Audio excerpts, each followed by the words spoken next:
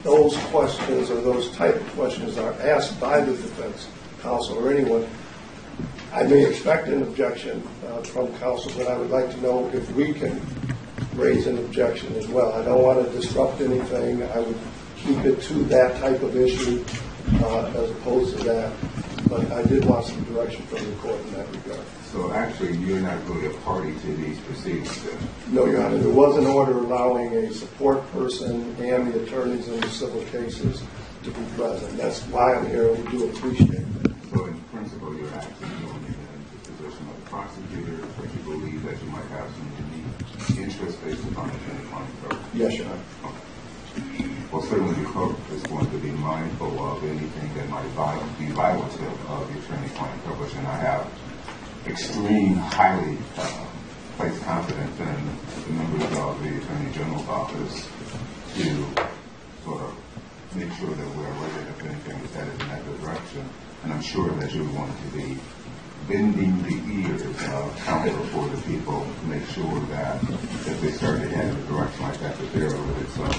I don't assume that you're going to be in a position to be able to actually formally object, but certainly that you will be firmly counsel to the people that you believe that something may be approximating those areas. So, thank you, and obviously the record is clear that we are not waiving any objection to the attorney-client privilege in that regard. Judge, just for the record, we've had that discussion, and I anticipate being prepared to object if necessary as well. I'm sure that you will. Thank you. I feel confident about that. So, now 9:23. Are we prepared to actually get started now? We are. Yes. Aren't you ready to call your first witness? Ma'am, I call victim C. Victim C?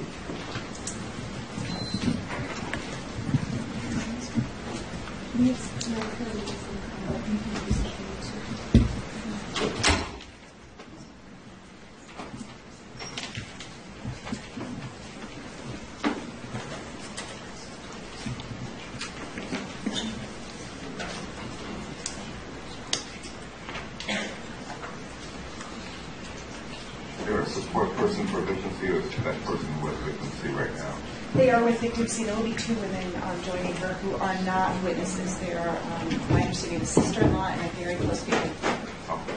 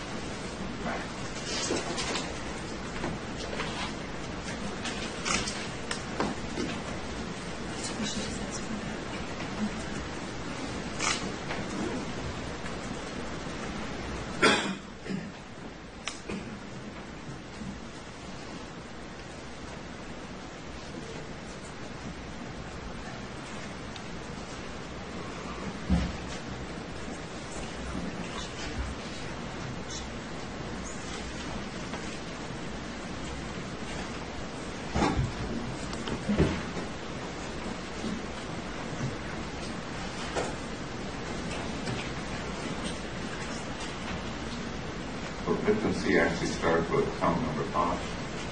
Is that right? Yes, 5 through 7.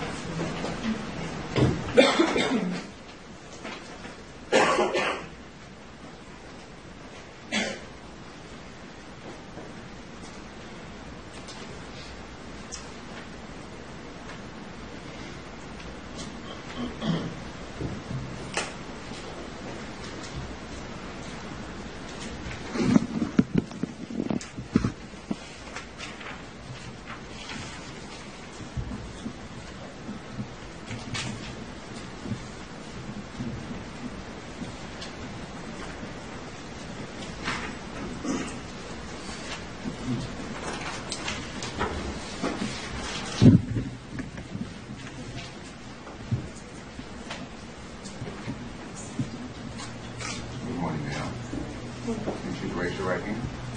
Do you swear or affirm that the information that you're going to provide to the court will be the whole truth? Please have a seat. Pull up relatively close to the microphone. We don't have the best equipment, so you have to be relatively close to the microphone so that it captures your voice. So it's my understanding that you don't have a problem with identifying yourself for purposes of the record. Is that true? That is correct. Would you please state your full name and spell both your first and last name? Yes, Rachael Denhollander, and that's Rachael, Den as in Nancy, Hollander. Okay. Questions for Ms. Denhollander? Thank you, Your Honor. In a nice, loud voice, please tell us your name again. Rachael Denhollander? And Ms. Denhollander, is it okay if I call you Rachel? Yes. All right. Can you tell me how old you are today? I'm 32. And when is your date of birth? 12/8/84? So you're 32? Yes. Is that right? Are you married, Rachel? I am. And what's your husband's name? Jacob? How long have you been married? Ooh, going on 9 years. Do you and Jacob have any children? We do. And how many children do you have? We have 3. And how old are your children? There are 5, fresh 3, and almost 2. Can you tell me, do you currently reside in the Lansing area or in Michigan? No, I do not. Where do you live? We live in Louisville, Kentucky. Can you tell me what is your training or educational background? I am a Juris Doctor and an attorney certified in California. I want to kind of back up a little bit to your childhood. Tell us where you grew up. I grew up in Kalamazoo. And is that where you spent your childhood, your teen years? Yes, it is. While growing up in Kalamazoo, were you involved in gymnastics? Yes. And tell us how old you were when you started participating in gymnastics. I was almost 12. And how long did you continue to compete in gymnastics? I only competed for a couple of years. I continued training until I was late 15, early 16, and then transitioned to coaching. What gym were you affiliated with in the Kalamazoo area? At the time I was competing, it was Kalamazoo Gymnastics Club, which is no longer in existence. During the course of your, competitive time in gymnastics, what level did you reach? Just level 5. Okay. Tell us, if you can, what is the highest level within gymnastics? 10, and then there's junior, elite, and elite, depending on the age bracket. So does it go like 1, 2, 3, 4, 5, all the way up to 10? Yes. During the course of your gymnastics career, did you suffer any injuries? I did, mostly stress-related versus catastrophic, but yes. Okay. Tell me what that means, a stress-related injury. Just from the continual pounding on the ligaments and the joints that the sport demands. As opposed to an injury as a result of a traumatic event, correct, or a fall or something like that. Okay. Did there come a time, I want to point your attention to February of 2000, did there come a time that you had suffered any specific injuries around that time? I was having pretty chronic problems with both my back and my wrists at that time. And again, those were related to the stress involved in gymnastics? Yes. Okay. Did there come a time in the early part of 2000, somewhere around early February, that you learned of a particular doctor who might be able to help you? Yeah, there was a gymnast at the gym that I was at that was aware of Dr. Nassar, and her mom suggested that we go and see him since I hadn't been able to get help from the local sports medicine doctors in Kalamazoo. Up to that point, had you ever heard of a Dr. Nassar as someone that could treat you? Yeah, he was well known in the gymnastics community because of his work with USAG and his status with the Olympic team. Okay, so back in 2000, what did you understand his relationship or his status to be with USA Gymnastics? That he was the team physician. Yeah, everybody had seen him help carry Stark off of the floor in the '96 Olympics. It was kind of a household name in the community. So before you went to visit him, you were aware that he was the team doctor for the U.S. national women's team? That's correct. And you were aware that he had been a team doctor who assisted the 1996 Olympic team. Is that correct? Yes, and he was also, I was aware that he was the team physician for Twist Stars and worked with the Twist Stars Gymnastics Club. There was also a local gym in Kalamazoo who had an upper-level gymnast who had suffered a catastrophic injury. Kind of the rumor that went around the gymnastics community was that Dr. Nassar had told her, had you been following my conditioning protocol, this wouldn't have happened. And so it was kind of the general sentiment was if you wanted to stay healthy or get healthy, he was the one to see. Did you know prior to visiting him whether he was affiliated with any medical program, any university? Yes, I knew that he was an adjunct professor with MSU and that he was the physician for their gymnastics team, and that he was worked for their sports medicine clinic. Okay. And I'm sure we all know what MSU is, but just so we're clear, you're talking Michigan State University? Yes. So when you learned that there was this doctor within an hour or so of your home, did you and your parents decide to get an appointment with him to see him about your injuries? Yes, we did. Okay. What was your thought process before going to see him? What did you think? I was grateful I had the opportunity.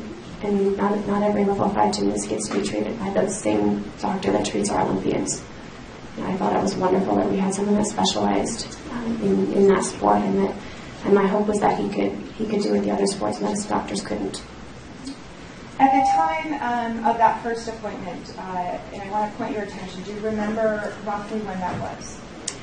Around early February, I believe. Okay, of 2000? Yes, it was shortly after my 15th birthday. Right. So you just turned 15 in December, is that correct? Yes. And that was the first appointment in early February 2000? Yes. And where did the appointment take place? It took place at the sports medicine clinic. Okay. Was that with near the Michigan State campus? It was on campus. Okay. And in the city of East Lansing? Yes. Tell me, when you get to this appointment, does anyone accompany you to the appointment? Yes, my mom and siblings were there. My siblings stayed in the waiting room, but mom came back with me. How many siblings do you have? I have 2. And are they older, younger, or both? They're younger. Tell me about the first time that you met Dr. Nassar.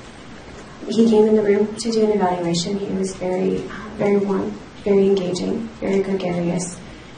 He did a very thorough evaluation of my wrists and my back. He found some things that sports medicine doctors in Kalamazoo hadn't found. Some of my muscles in my back and glutes didn't fire in the correct order. He identified some shoulder tightness that was putting additional stress on my back because I wasn't bending in the correct place. He diagnosed me with Jacora Veins tendinitis, which was the first time I had a diagnosis for the specific wrist pain that I had had. And so he did that evaluation first. So this is happening in an exam room of some sort? Yes. Describe for me, if you can, what's in the exam room. Mm-hmm. There's a massage table or an exam table that's kind of off to the corner underneath the window. There was a chair where my mom would sit by the exam table, and then there was a row of cabinets and sinks with a bit of a countertop kind of on the left-hand side. Do you remember if you saw any photographs or memorabilia on the wall of this exam room? Not on this exam room, no. Okay. On others, in any subsequent appointments, do you remember seeing any type of memorabilia, photographs, or anything else of note? There were photographs of some of the elite gymnasts. I don't know that they were in the exam rooms, but I saw them in the hallways and in the waiting lobby. Were any of the photographs with those elite gymnasts and Dr. Nassar together? At least one of them was. Do you remember who the gymnast was? I don't. Okay. So you're in the exam room, your mother is with you. Tell us what you're wearing when this evaluation is taking place. I was asked to come in loose clothing, like loose flexible clothing, so I was wearing a pair of shorts and a loose top, like a t-shirt kind of material. And how is the evaluation, how does it happen? What does he do, if you can summarize it for us? Mm-hmm. He checked a lot of things. He checked the flexibility of various muscle groups, checked the mobility of my joints, checked my hip alignment. He thought that one of my hips was aligned, which wasn't a surprise. I had some scoliosis, which we already knew about coming into the exam. So he did a pretty thorough evaluation. These are all kind of done through what your range of motion is, various different techniques that he uses to evaluate that. Is that fair? Yes. So you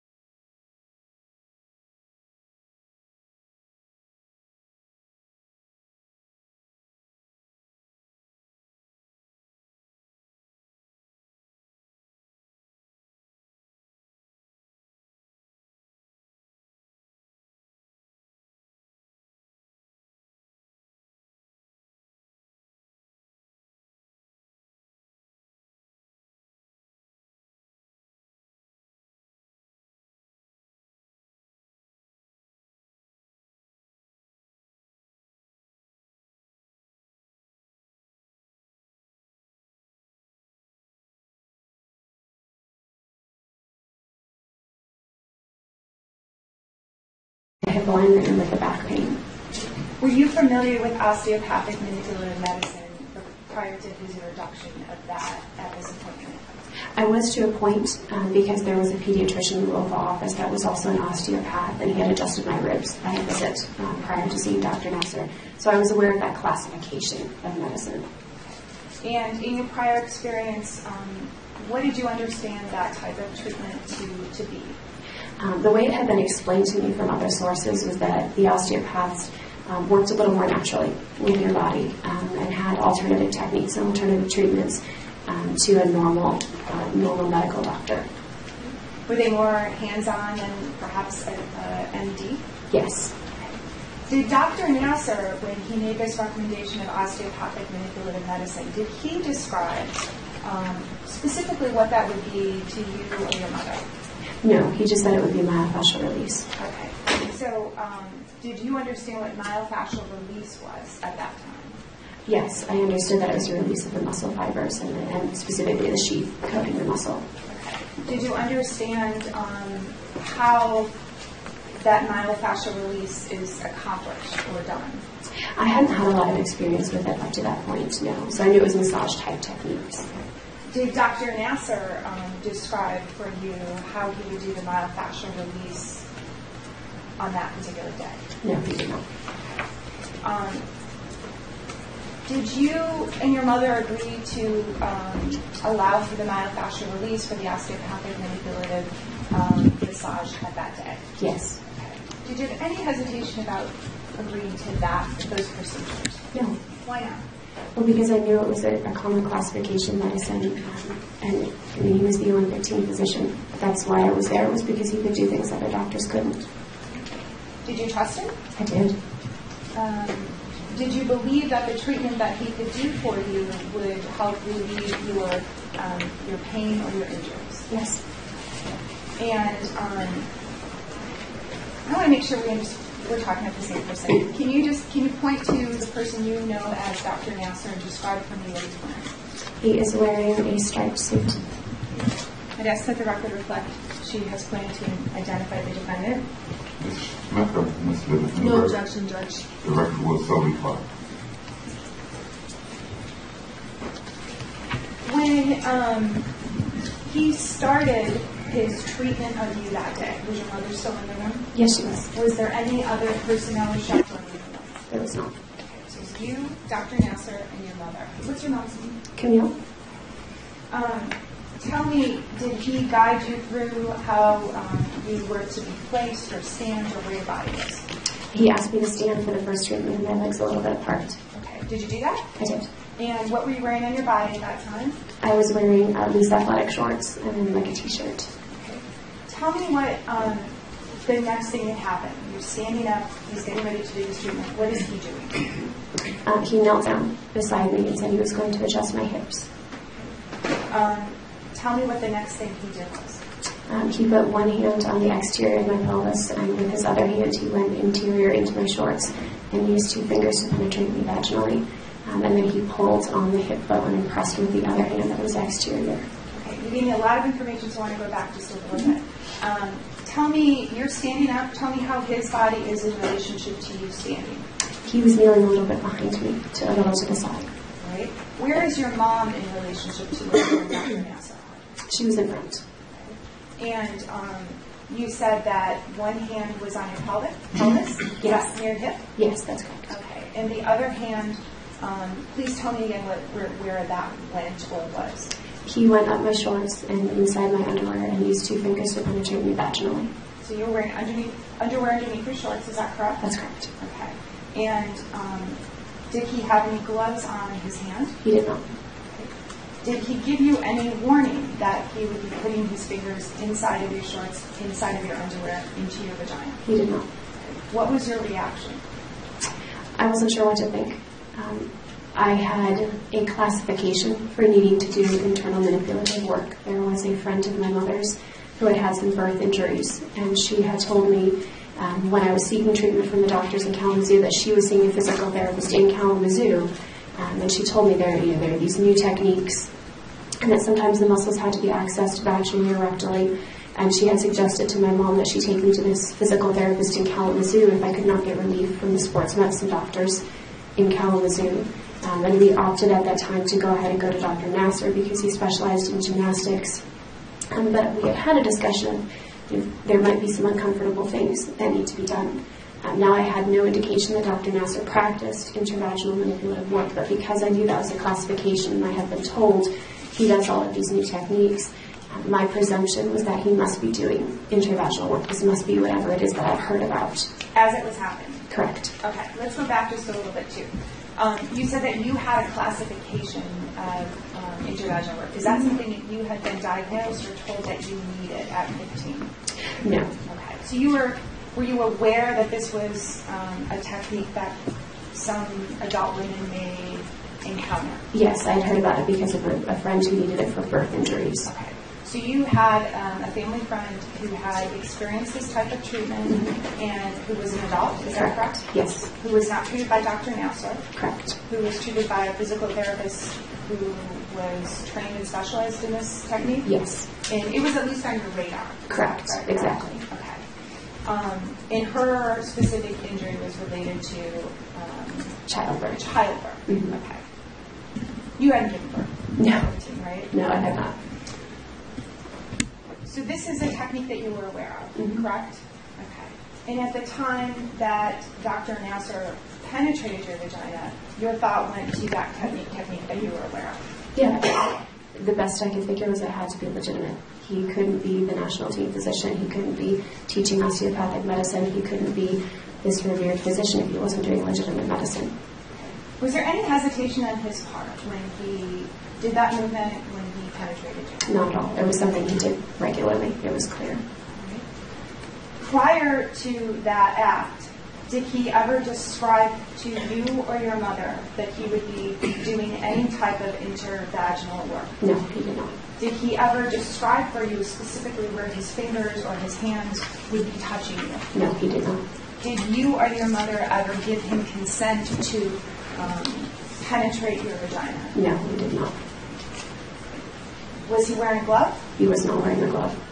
Was his bare skin touching your bare skin in your vagina? Yes, that is correct. Did he use any type of lubricant before his finger entered your vagina? It was 2 fingers, so no, he did not.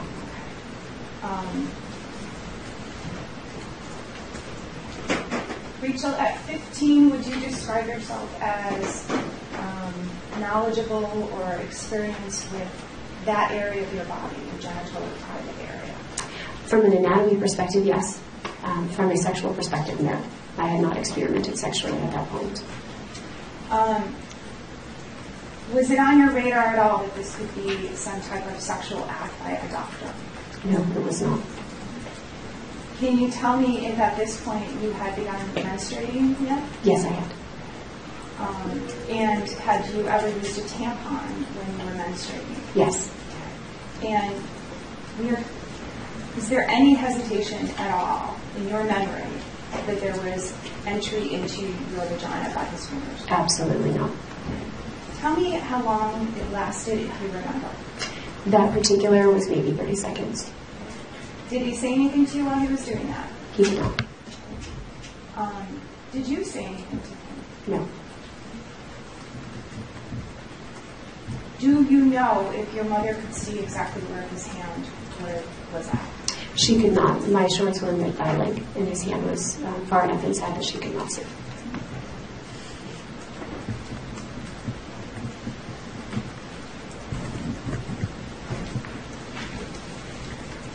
Rachel, at some point did you obtain copies of your medical records for all of your appointments with Dr. Nassar? Yes, I did.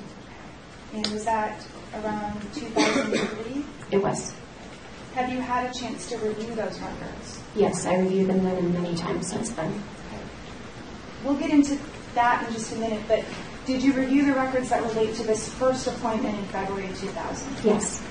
Within those records, is there any mention, either in his own handwriting, either in his own treatment plan, that he performed any type of intravaginal penetration or treatment? No, there is not.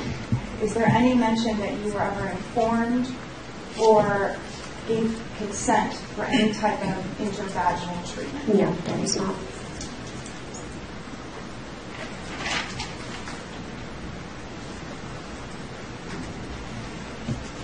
Was there any other type of treatment done that day?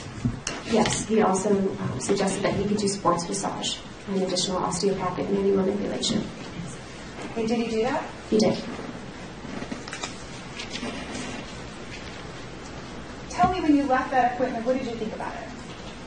I thought he had found things that other doctors hadn't found. I had hoped for the first time that I could heal and be able to compete again. I thought he was very caring, very gregarious. He made you feel like he was going to take care of you. And as it relates to that penetration, you thought that that was something that was legitimate? I thought this must be this intravaginal technique that I've heard about. It must be. Must be. Did there come a point in that same month, in February 2000, that you came back for treatment with Dr. Nassar? Yes. Okay. Was that kind of a follow-up appointment with him? Mm-hmm. And was it done in a similar manner as that first appointment? Yes, there was additional penetration in that first appointment as well. Okay. And in the remaining 5. That there was, in conjunction with the osteopathic manual manipulation and massage that took place on the massage table. Okay, I want to make sure I understand exactly what you're talking about. When I speak of the first appointment, we're talking about that very first time that you ever saw him, right? Yes. The act that you just described for us, where he had those baby athletic shorts and his hand went up into those shorts. Mm-hmm. Besides that act of penetration, did anything else occur involving penetration that first day? Yes, I did. Okay, describe for me that. He suggested that he could do sports massage on the gluteal muscles and on my lower back muscles. So he asked me to lay down on the massage table, and then with one hand, he did legitimate massage techniques on the lower back and on the hip region. But with his other hand, he went internally, vaginally, and continued to massage vaginally with both fingers, penetrating for the duration of the treatment. All right, let's go back just a little bit. Can you describe for me how your body was placed when the massage began? Mm-hmm. I was laying face down on the table with my head near the chair where my mother was sitting. Did you still have on those baby shorts and underwear? Yes, I did. And you described, I think what you said was a legitimate massage. Describe for me what he was doing that you believe was a legitimate massage. With his external hand, his right hand, he was using the heel of his hand and his forearm to do deep tissue massage and some light pressure intermittently to release the fascia exteriorly. And where exactly in your body was he doing that technique? On my hips and gluteal muscles and my lower back, but it would extend up to the upper back at times. Would your T-shirt and your shorts remain on your body when he was doing that, between his body and yours? He would pull the shirt up a little bit and pull the shorts down a little bit to access the muscles exteriorly. Okay, so we're just getting distinct contact while he was doing this. Correct. And you said as he was doing that with one hand, another hand was somewhere else on your body. That's correct. Okay, and specifically describe for me how his hand came to be in that other area of your body. He went underneath my shorts and underwear and used 2 fingers to penetrate me vaginally. Describe for me, if you can, what his fingers were doing when they were penetrating you. He would thrust in and then sweep downwards and pull out, and do this repetitively and rhythmically for the duration of the massage. You said he would thrust in and sweep downward with the 2 fingers. Correct. Okay. Describe for me how that felt. It felt very uncomfortable, very humiliating, and very degrading. Why did it feel like that? Because it was so intimate. Because he was where no one was supposed to be. But my presumption was this is what I needed to do to get better. I again put it in that classification. This must be this intravaginal technique that I've heard about. And I thought this is why I'm here. I'm here to get better. I'm here because he can do things that other doctors can't do. And I had known that there are times medically, outside of this particular visit, just in the context of medical, that there are things you have to do medically sometimes to get better, and I thought this was one of them. As a gymnast, were there times where you had to push past pain or discomfort? Oh, all the time. Were there times that your personal space might be invaded more than, say, another sport? Gymnastics is a very physically driven sport. It's very contact heavy. You rely on your coaches to keep you safe, and the way that they keep you safe as you're training is by having hands-on contact with you as they position your body through certain skills and maneuver. A lot of stretching, a lot of muscle work. So it's very contact heavy. You have to get used to physical contact, and you have to trust the person that's touching you because your safety is dependent on it. Including contact with your butt or your hips Yes. or your pelvis area? Yes.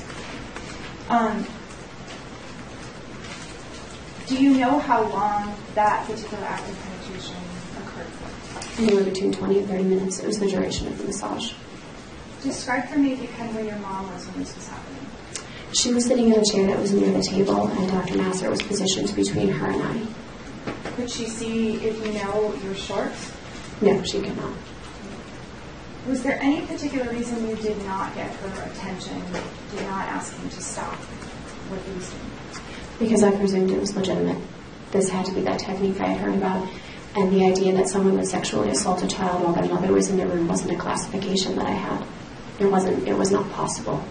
And because it was so brazen, I did not think, it was clear to me that he had done this regularly. It was clear to me this was a normal method of treatment. There was no pause, no hesitation. His movements were very practiced, very rehearsed. And if that was the case, then this was something he did on a regular basis. If this was something he did on a regular basis, it could not be sexual assault because he wouldn't be allowed to do it. That's what you were thinking at Yes, the time. somebody would have caught him. Did you feel as though you were in a position to object or stop what he was doing? I didn't. He was the medical expert. He knew things that I didn't know. Did you consider him to be an authority figure? Absolutely. Why? He was the one in charge of telling my coaches what I could and couldn't do. He had medical expertise I didn't have. That's why I had to see a doctor, because I couldn't fix myself. Tell me, at the time that he was doing that penetration you just described, did he have any gloves on? He did not. Did he use any type of lubricant? Yes, he used a massage cream. He would scoop it out with a tongue depressor, and then he would put it in various places and would scoop some with his fingers off of usually my inner thigh. So you would use the massage cream as a sort of vaginal lubricant? Yes.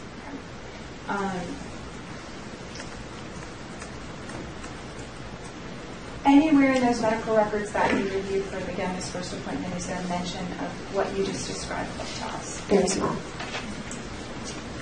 Did there come a point after the first appointment that you came back to him? Yes. And why was that?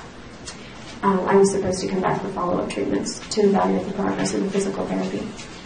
Did you have any apprehension or concern about what might happen at this second appointment? I hoped that it wouldn't be necessary again, but I trusted that if we did have to do internal work again, that's what I had to do. When you went back to see him, did he check that range of motion and do that same similar evaluation? Yes. Okay. And was that later in the same month, 2000? I believe so. Yes.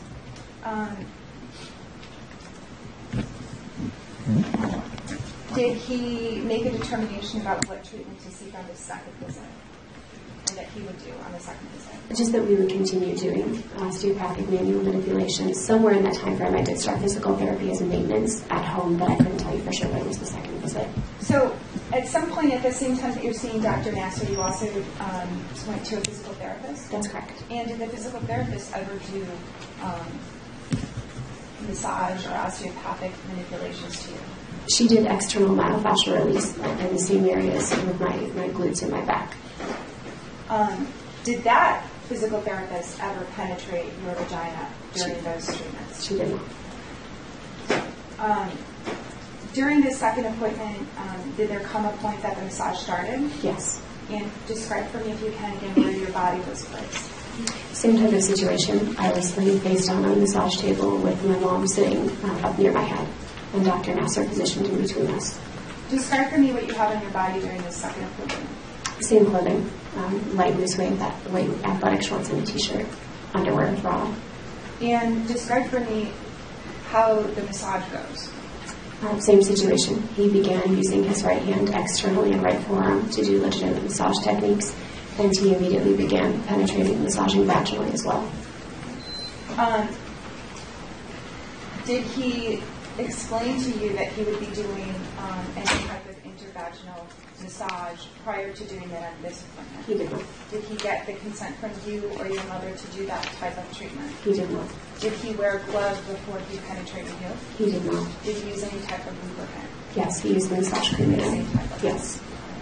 And can you describe for me what exactly these fingers were doing when they were penetrating you? He would thrust inward and then sweep downward and pull out and do this repetitively.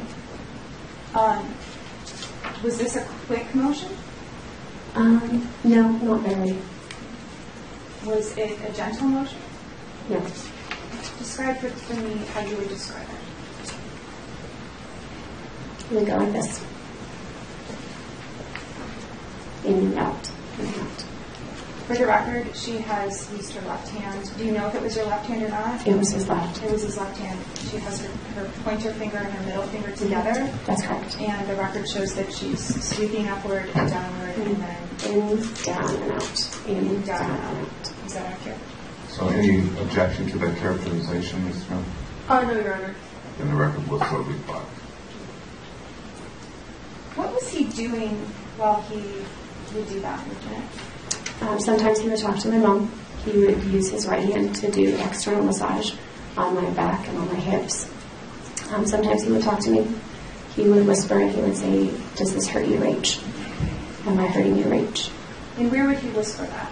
Near my ear. What would you say? No. Was it hurting you? Sometimes. Why would you say that? Because the last thing I wanted to do is draw more attention. During this appointment, do you have any idea how long that occurred? Between 20 and 30 minutes. Was that the only type of inappropriate touching at that time? No. Tell me what happened next. Within that second visit, there were times that his fingers would come out and he would briefly massage the external genitalia as well. With his fingers? With his fingers. And describe for me, if you can, exactly where on your body he was massaging when he would remove his fingers from your vagina. He would massage the clitoris. And did that happen once or more than once? Explain for me, if you can, the sequence. It happened 2 times within that visit. He was penetrating your vagina, he removed his fingers, he rubbed your clitoris, and then he would penetrate again? Yes, that's correct. What was your reaction to that type of touch? I thought his hand had to have slipped. That was the only explanation I could come up with. Was it a quick touch? He would go around 3 or 4 times. Did he say anything to you at that point? Not a thing. Before doing that, did he tell you he would be touching that area of your body? No. Did anything else occur at that second appointment? He also used his thumb to penetrate rectally at that second appointment. And this did not happen at the first appointment? It did not. Was it the same hand or a different hand that was penetrating your vagina? Same. Was it at the same time or a different time that the vaginal penetration was occurring? Same time. Describe for me, if you can, what that was, how that worked. He would use his thumb to thrust in and out rectally. At the same time that his fingers were penetrating your vagina? That's correct. What was your reaction to that touching? I thought it was disgusting. Was there any warning given before he penetrated your anal opening, your rectum? No. Did he ever explain to you that this was a treatment that he needed to do that day? No. Had you ever been diagnosed with any kind of tailbone or coccyx injury by Dr. Nassar? Not to my recollection, no. Did he have a bloodhound when he was He did not. penetrating? Did he use any of the massage cream as a lubricant for his thumb? Yes, he did. Do you know how long his thumb was in your rectum? I don't. Anywhere between 5 and 10 minutes. It was not continual. Was there any reason that you didn't ask him to stop? Thought it was what I had to do. Again, I had that classification. I had a friend's mom who told me, this is how my tailbone, this is how my hips, this is how my back got fixed. And my presumption was this must be the technique that he's doing. I'm here because he does things no other doctors can do. Let's speak specifically about the anal penetration. Were you aware that that was something that doctors might do for particular injuries? Yes.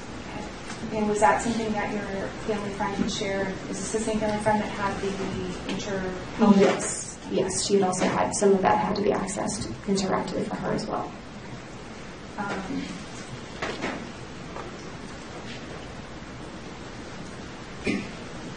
When he finished that touching, what did he do?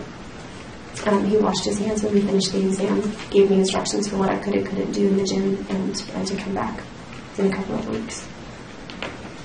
Did you review the medical records that Dr. Nassar prepared relating to this second appointment? Many times.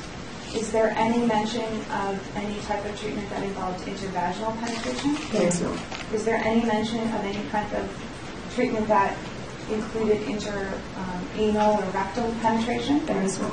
Is there any mention of massage or rubbing of the clitoris? There is not.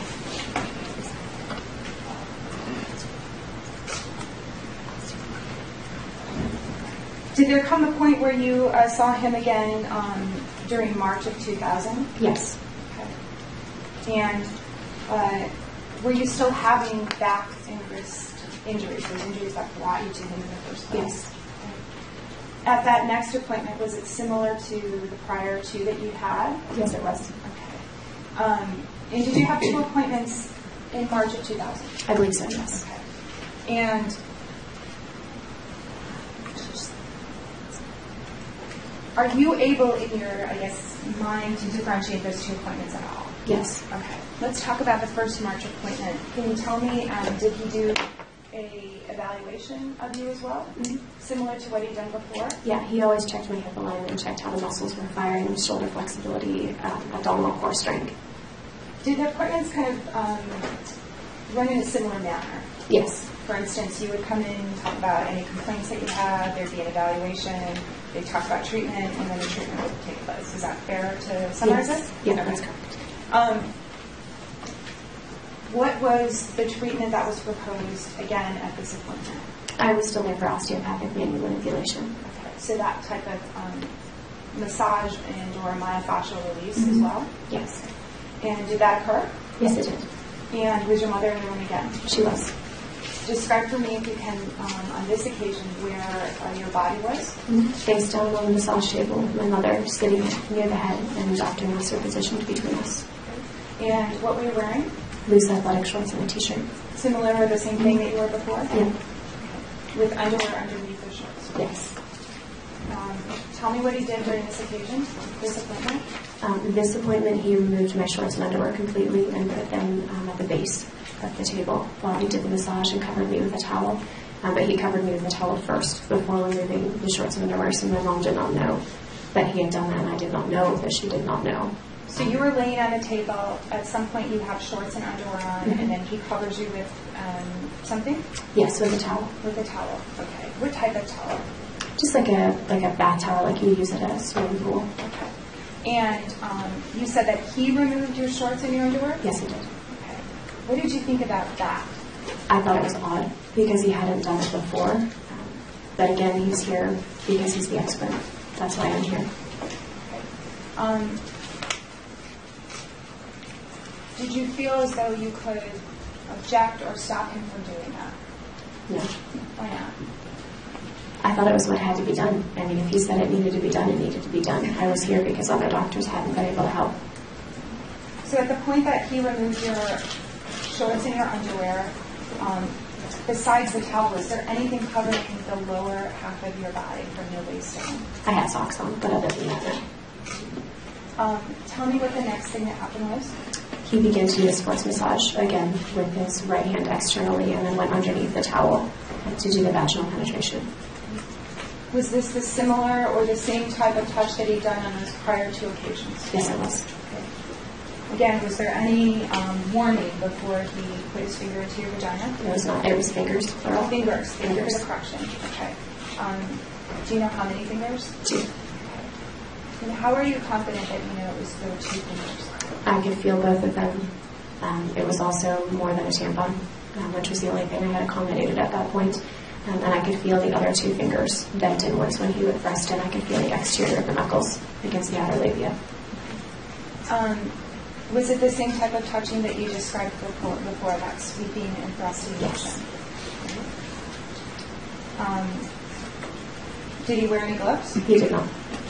What was he doing during this penetration? Sometimes he would talk to me, sometimes he would talk to Mom, sometimes he would just be silent.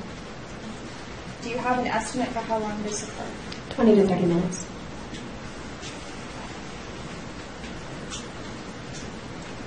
Was there ever any other type of inappropriate touching at this appointment in March? There was not at this point. Did there come a point where it ended? The massage? Yes. Yes. And then what did he do? He had me sit up and then he wrapped the towel around me and washed his hands and left the room so that I could redress. And then did you get dressed? Yes, I did. And was your mother still in the room when you got dressed? Yes.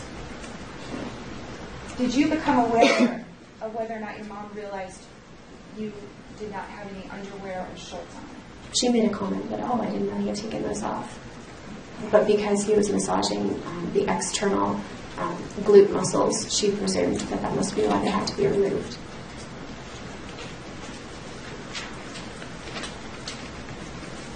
Was there a second visit in March? So this would be your fourth visit with Dr. Nassar. Yes.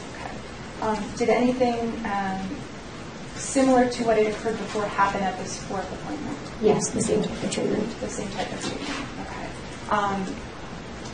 Can you describe for me again how your body was during that treatment? Mm-hmm. I was face down on the massage table. Mom was sitting near the head. He was positioned between her and I. And what were you wearing on your body at that point? Loose athletic shorts, underwear, t-shirt, and bra. And socks.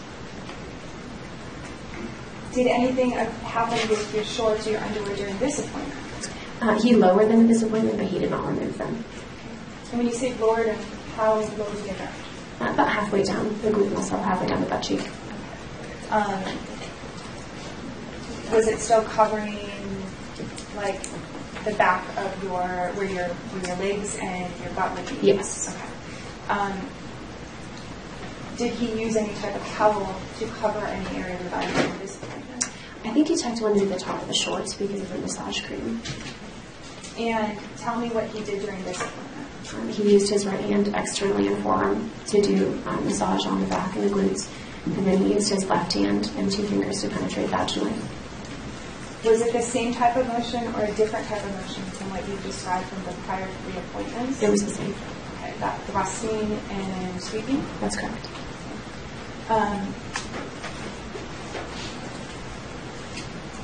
Did he touch you anywhere else on this 4th appointment? Yes, the 4th appointment he had external genitalia contact as well. Describe for me. I'm sorry, I missed what it is that you said. I said the 4th appointment he had external genitalia contact as well. Okay. Can you be more specific and tell me exactly where he touched you externally? He would use 2 fingers to come down and massage the clitoral area 3 to 4 times. And was this similar to what you described before, where his hands would penetrate your vagina, they'd exit the vagina, they'd rub or touch the clitoris, and then they would then penetrate again? Yes. Was he saying anything to you during this time? No. Well, he would occasionally ask again if it was hurting, but outside of that, no. Would he do it in that whisper in your ear? Yes. He would whisper. How did that make you feel? I felt like it was a very intimate question to be asking. Again, was there any warning that he would be either penetrating your vagina or touching your clitoris? No. During this appointment, can you tell us how long that touching lasted? Between 20 and 30 minutes. And at some point it ended? Yes, he did do anal penetration at that appointment as well. Okay. Tell me more about that, please. He would use his thumb to penetrate anally, to thrust in and out, while he was penetrating vaginally. So these 3 acts would all occur kind of intermixed with each other. Is that fair to say? Yes, that's correct. Okay, where he would put his thumb in your anus while his fingers were in your vagina, then he would touch your clitoris and then go back to that. That's correct.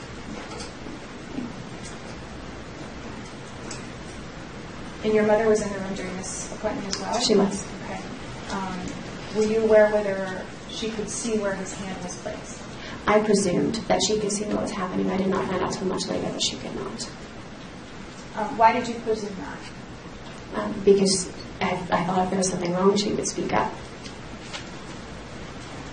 Can you describe for me where his body was placed in relationship to your body and your mother? Mm-hmm. He was standing kind of around the waist area, so in between Mom and I. His body was in between you and your mom? Correct. In between your waist area? Yes. When he finished this massage, did you wash his hands again? He did. And you didn't have any gloves on, right? He did not have gloves on. And you reviewed the records for this appointment? I have. Is there any mention in your records of doing either the intervaginal treatment, the interanal treatment, or the touching and rubbing of the clitoris? There is not. And you did not give consent, nor are you aware of your mother giving consent for any of those procedures? I did not give consent, and my mother did not give consent. Did there come a time, Rachel, that you came to see him on a fifth visit, somewhere around April 18th of 2000? Mm-hmm. Say yes. Yes. And was that was the fifth visit, right? There was Yes. nothing in between. Yes, that was the fifth. Okay. Did that visit also at least begin similar to the other visits that you had? Yes. Was there an evaluation? Yes. Was there a discussion of your injuries or your pain threshold? And a discussion of the treatment plan and what would come next? Yes. Let me ask you this. In the 2 months that you were seeing him, were you getting any relief for your wrist or back injuries? The wrist we weren't focusing on so much at that point. He had shown me some techniques for TPM and provided some minimal support. And the back was getting better with exercise and core strengthening, yes. And you were still seeing a physical therapist locally as well? I think I was at that time. I haven't reviewed those records to see what the dates lined up, but yes, the visits intermingled. And the focus was on this back injury, right? Yes. Did there come a point where he also did the osteopathic manipulative massage and the myofascial release something during this appointment? Yes, there was. Can you describe for me again, if you can, how your body began during this appointment? Mm-hmm. I was laying face down on the table, and my mom was sitting at the head of the table, and he was positioned in between her and I. Describe for me what you're wearing on this appointment, please. Loose athletic shorts and a t-shirt, bra, and underwear. What's the next thing that happened? He began doing external massage and then began penetrating vaginally with 2 fingers. Very similar to the 4 other appointments that you had. Yes. And again, how was it that his hands were able to penetrate your vagina if you were in shorts? He would go up inside the shorts and up inside the underwear. Up inside through the leg of your shorts? Yes. Okay. Was he wearing any gloves during this appointment? He was not. Did he give you any warning that he would be penetrating your vagina? He did not.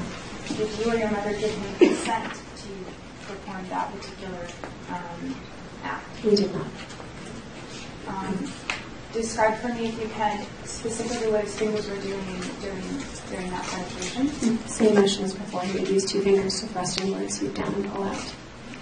And how long did that last for? Between 15 and 20 minutes. Did he do any of the other acts you described for us during this particular appointment? Are there any other acts? Yes. Yes. At the end, he came around to the other side of the massage table, and he had me roll onto my hip. So I was laying on my right side. And he started to, with his right hand, he was massaging externally, but he began coming up closer and closer up my body, and then he had unhooked my bra before he rolled me over, and then he put his hand up my shirt and massaged my left breast. You gave me a lot of information, so I want to go back a little bit. Let's talk before your body position changes.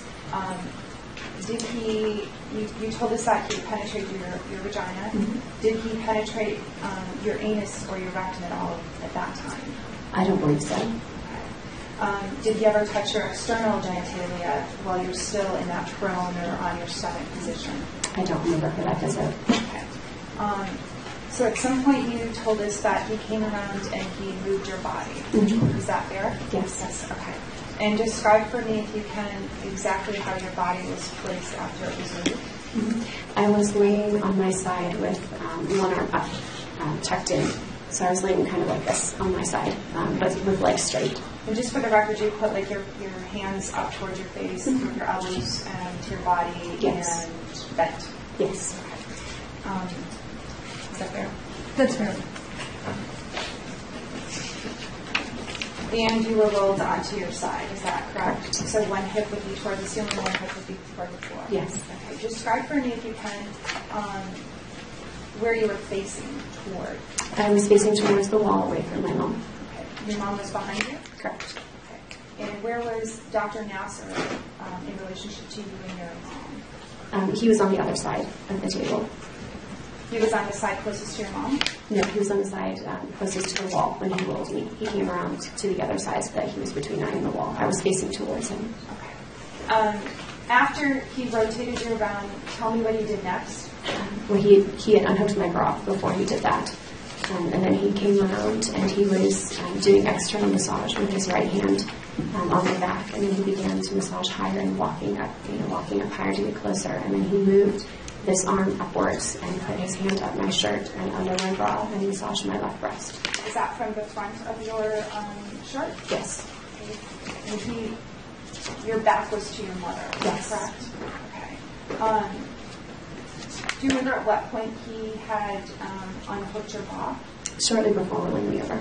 Did he describe for you why he was doing that? He did not. What was your reaction to him unhooking your bra? I wasn't sure what to make of it. And you described for me when he unhooked the bra, when you had been on your side, that his hand came up your shirt and was touching your body. Exactly where was his hand touching your body? He put his palm on my breast and cupped it and then squeezed and massaged in a circular motion. Your breast? Yes. And Left. was it his bare skin? Yes, it was. All right. Did he tell you anything while he was doing that? He did not. What was your reaction? I froze Why did you freeze? because I knew that was sexual assault. Did you think at any point that there was any kind of legitimate treatment going on? No, absolutely not. At the same time that he's touching your breast, is he touching anywhere else on your body? Yes, he's still massaging externally on my shoulder blade area with his right hand. And how is his right hand on your shoulder blade? He's got his hand over my back. So his right hand is on your shoulder blade, his left hand is still cupping and massaging your breast? Yes. And how long does that last for? A minute or two, perhaps. Was there any particular reason that you didn't say anything to him? I froze. I couldn't. Was there any reason that you didn't bring it to your mother's attention what was happening? I was very confused. I didn't know how to reconcile who he was supposed to be with what he had done. And I didn't want to give it words. Words make it real. Tell me what the next thing that happened was. When he finished, he rolled me back over and unhooked my bra and the appointment ended. I want to go back just a little bit.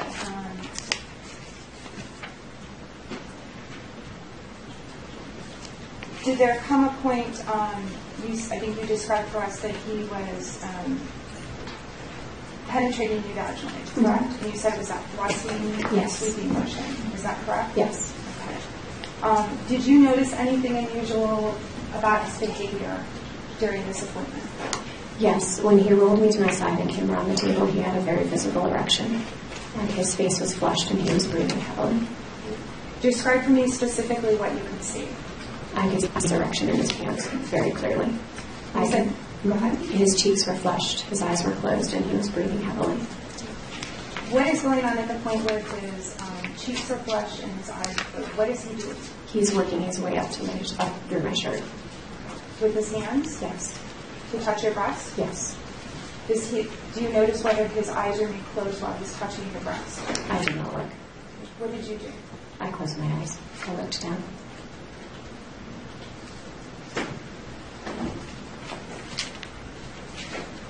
What did you think about this appointment? It made me feel physically ill. I thought I was going to throw up. At some point, it ended. Mm-hmm. What did he do? He rehooked my bra and then he finished the appointment. Prior to that touching of your breast, did he ever indicate to you that you had any kind of rib issues, any kind of injury related to the area of your body? No, and he was not touching the rib area. In reviewing your medical records, did you identify this particular appointment in the records associated with it? Yes. Did you notice in those records whether there was any mention of the vaginal penetration? There was not. Any mention of the cupping of your breast? There was not. Any mention of the removal of your bra? No. Any mention of his erections? No.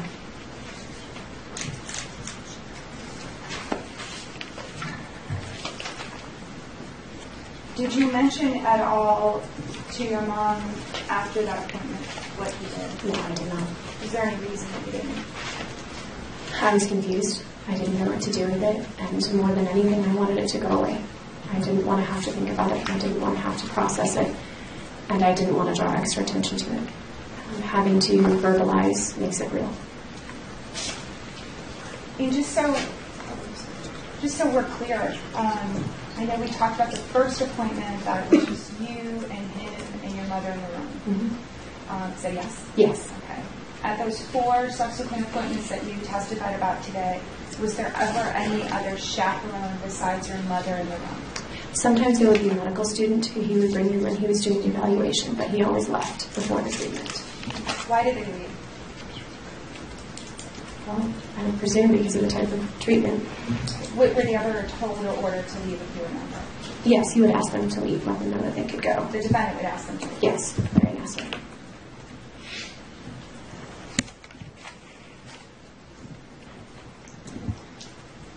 Rachel, did you ever go back to see him after that April 18, 2000 appointment?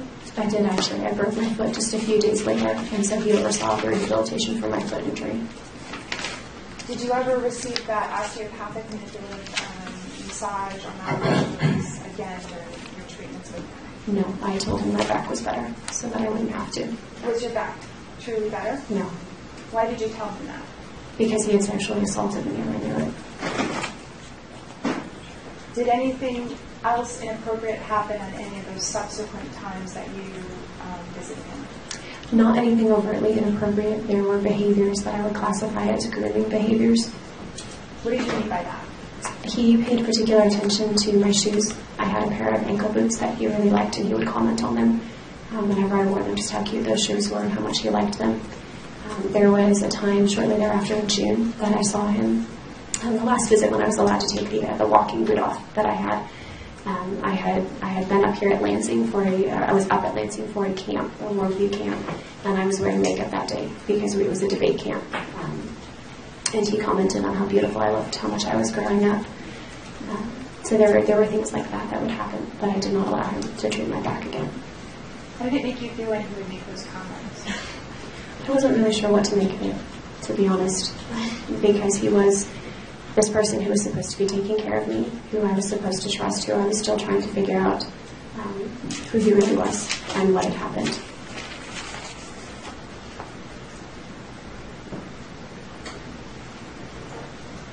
Did there come a point, well, let me ask you this in a different manner. Were you able to put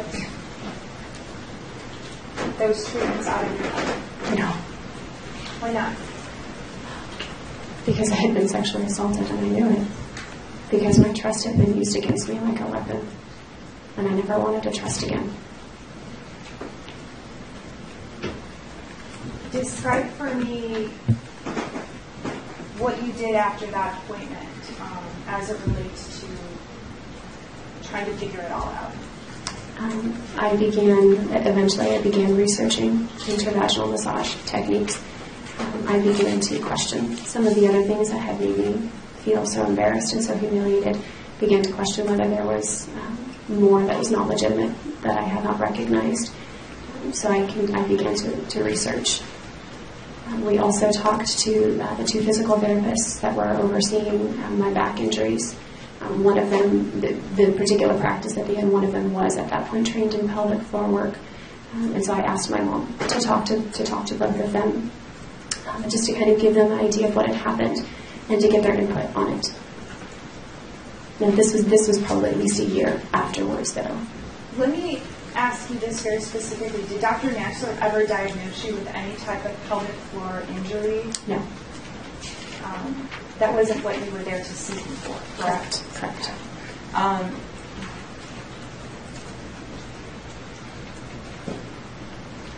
Did there come a point where you told your mom about what had happened when she was in the room with you and Dr. Nassar? I told her some things. I did not tell her all of them. Do you remember when the first time you broached this subject was? I really don't remember the date. There was a time period where she found out that he was doing work intravaginally. And both of us, I believe it was because I was on my period at one point, and we had potentially been going to have an appointment with him. And I said, I can't have this appointment because you won't be able to treat me. So we had a discussion at that point, and our discussion was, well, we know that intravaginal work can be a legitimate form of treatment. This must be what he's doing. And that was the conclusion at that time that both my mother and I came to, is this must be this form of intravaginal treatment that we've heard about. That must be what he's doing. And this is during that February to April 2000 time period? It was sometime in the, late spring, early summer. I really don't know that it was before the 5th visit. It was sometime around that time frame. Okay. But it was before the 5th visit? I can't say for sure that it was before the visit, no. It was during the time that you were still seeing? Yes. Okay. That you made some reference to being on your period and having some concerns because of that in his treatment? Correct. And your mother also believed, as you did, that this was some type of legitimate interim pelvic work. Mm-hmm. Were you and she concerned at all about the idea that he didn't describe for you what he was going to be doing beforehand? We were. And we were concerned about the fact that he hadn't used gloves.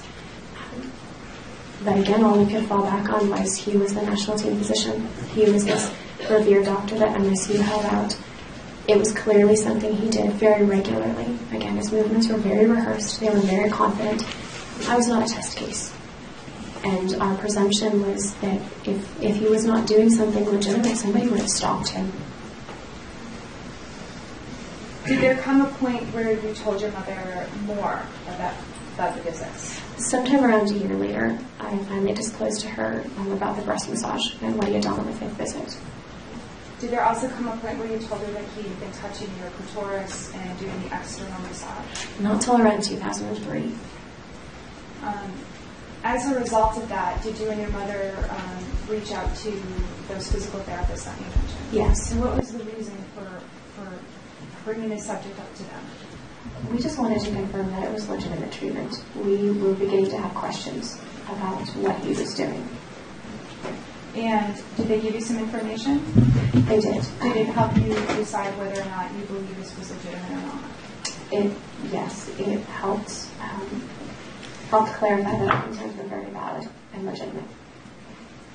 At that point, was there any particular reason that you didn't report what Dr. Nassar had done? Once you had this information, that you didn't report it, is it accurate that you did not report it to anybody official? Not in 2001, no. Or after speaking with those physical therapists and affirming your concerns? Mm-hmm. Was there any... I think I must have missed the year that conversation took place. My last note was that you told your mom in 2003 about what happened with regard to the massage of the breast. Mm-hmm. Was that the same year? It was around 2001 that I told her about the massage of the breast. And what year was it that you went to the therapist? Sometime, I believe it was around 2000, because it was the same therapist I was seeing concurrently with Dr. Nassar. I went back for treatment later on. Thank you. I just want to follow up on something the judge mentioned. Do you remember what year it was when you told your mother about the external genital rubbing and touching? That wasn't until around 2003. Okay, so I did that then. And was there any particular reason that you and your mother didn't report Dr. Nassar to anyone officially, whether it was the medical board, police, USA Gymnastics, MSU police? At the time we talked to the physical therapist, we really still didn't know what to do with the information. The idea that he could be this prominent physician and was a sexual abuser, a prolific sexual abuser, was still almost inconceivable. We were still trying to figure out how to reconcile, I in particular, trying to figure out how to reconcile who he was supposed to be with what he was doing. I still was not 100% confident because I hadn't disclosed to be able to confidently say at this point that everything he had done was sexual assault. And a very significant part of the dynamic was I knew that I wouldn't be believed. Why did you think you wouldn't be believed? Because I wasn't a test case. His movements were very rehearsed. It was something he did regularly. I was not his first victim, and that meant a couple of things. If I was not his first victim and this was something he did regularly, there was no way that there weren't red flags and warning signs. There was no way that other victims hadn't said something and been silenced. I was very confident of that. Did you think you would be silenced? Absolutely.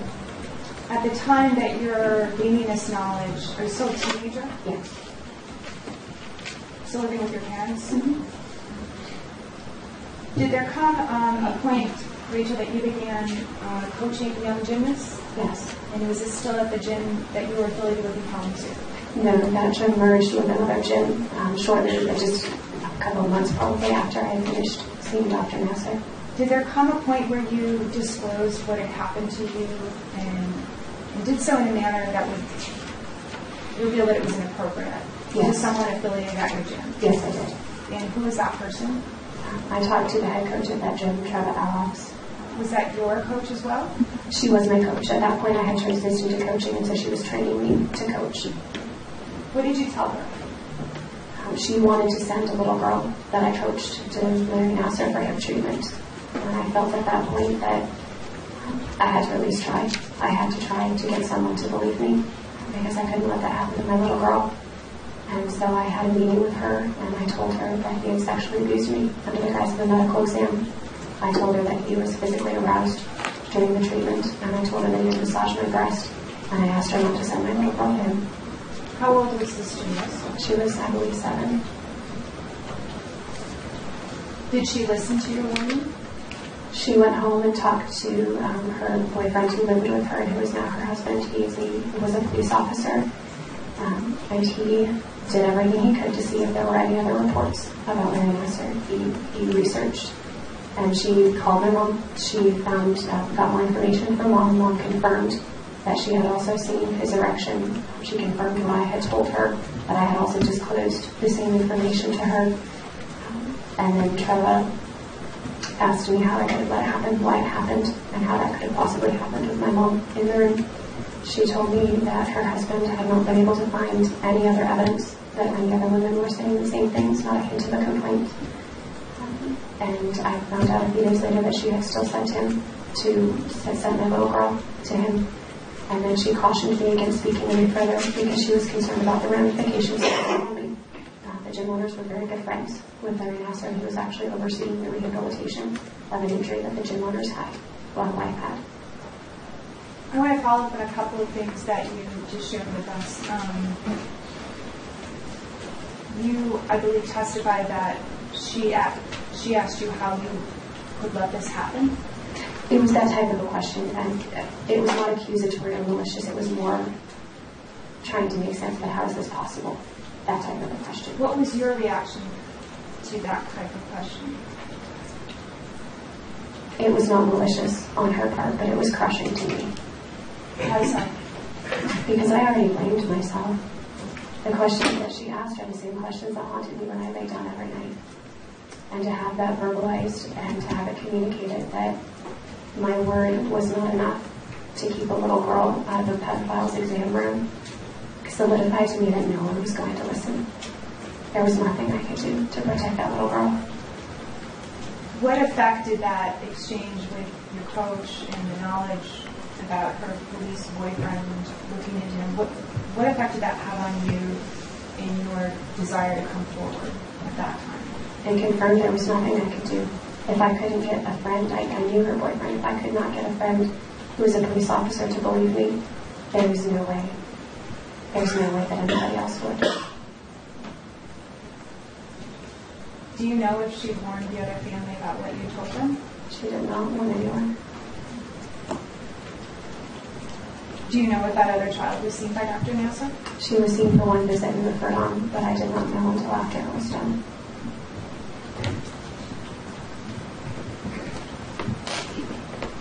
When your coach mentioned or advised you against letting the gym owners know about that, what was your reaction to that? And again confirmed no one is going to hear, and that there will be repercussions if I speak up.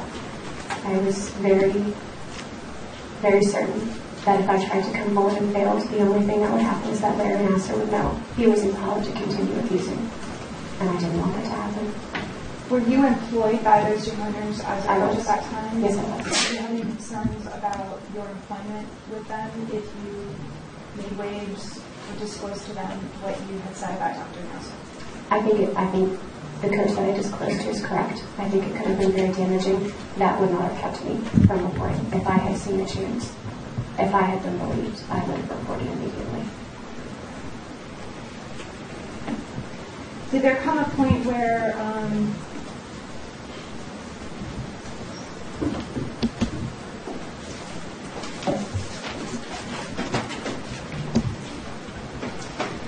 in late 2003 that you saw a physician's assistant by the name of Shirley Sanders Yes. for some OB/GYN a visit? Yes. Okay. Tell me the significance of that visit with, I'll call her Dr. Sanders. I don't think she's a doctor, but Dr. Sanders. Was she a physician assistant or a doctor? She was a physician's assistant for an OB practice. But she was considered to be a doctor. She was a PA. Okay. She was licensed as a I'll PA. call her Miss Sanders. Okay, all right. And what year was this again? 2003. 2003? Yes, sir. Okay. Do you remember why you came to see her? Yeah, I was having irregular menses and hormone fluctuations. And did you share with something with her in 2003 that you thought would be important for your treatment with her? Yes, I did. She wanted to do a pelvic exam because of the difficulty that I was having. And so she'd asked about my sexual history. I was still a virgin. And so I told her I am still a virgin, but I had medical treatment by a physician at MSU. And this is the type of treatment he did. And the reason I disclosed that to her was because I was concerned that I would not appear physically to be a virgin because of the penetration. And I did not want it to appear that I was hiding anything from her because I needed her help. What did you tell her specifically, if you can remember? I disclosed to her that I was concerned about the treatment that I had received. I told her about the penetration and that I had presumed that it was legitimate intervaginal work, but that I now had questions. I told her the reason I had questions was because he had, on the 5th visit, clearly sexually assaulted me. I told her about the breast massage, and I did tell her about the external genitalia touching as well. Did you give her his name? I did not. Did you identify him in any manner when you were discussing this with her in 2000? Yeah, I told her the reason that I hadn't come forward at this point was because he was a very prominent physician in the gymnastics community. And I identified it with a doctor of osteopathy. And did you identify what institution he was affiliated with? MSU, Michigan State University. Did you discuss with her your concerns, just as you have with those physical therapists, about whether or not this was a legitimate procedure? Yes, I did. And at some point during a follow-up visit, did you discuss this more with her? Mm-hmm. Did you share with her that you didn't get blood, didn't get your consent, and Yes. chart that? Yes. In fact, was it this visit that prompted you to get your own medical records? Yes, it was. She suggested that I get a hold of them so that she could look through them. She said it would give her a better idea of what type of treatment he had done and whether or not it was legitimate. At the conclusion of this discussion with her, did she provide you with some resources or information? What to do with this information? Mm-hmm. Yes, she suggested that I report him to the medical board and then give me the paperwork to do so. Did you all do that? I didn't, Why not? because I was confident I wouldn't be believed. And I also knew that reporting to the medical board could not keep me anonymous. And that at that age I was not ready for this.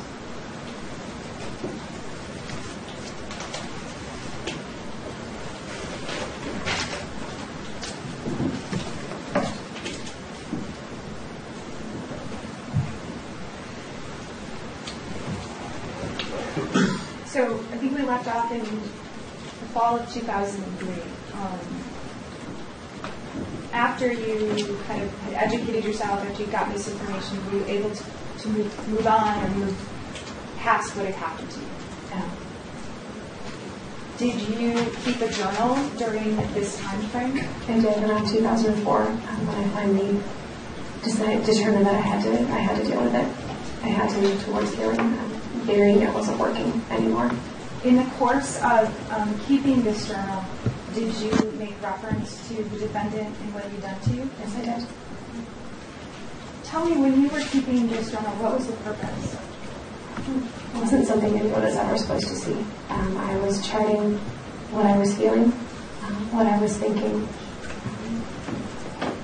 writing down what I felt I needed to express, trying to process the thoughts and the emotions to move to a place that was healthier. Did you expect that it might remain private? It would just be kind of you and your thoughts on paper to work through this? Yes, I put it in a little folder with an Ann-Geddes or some babies on the front, because I thought if it looked happy and innocuous, people would leave it alone, even if they found it. How long did you continue to journal and write about what had happened to you? Probably not intermittently. I journaled relatively extensively in 2004, and then periodically up until my marriage. Within that journal, did you talk about the specific things that happened to you?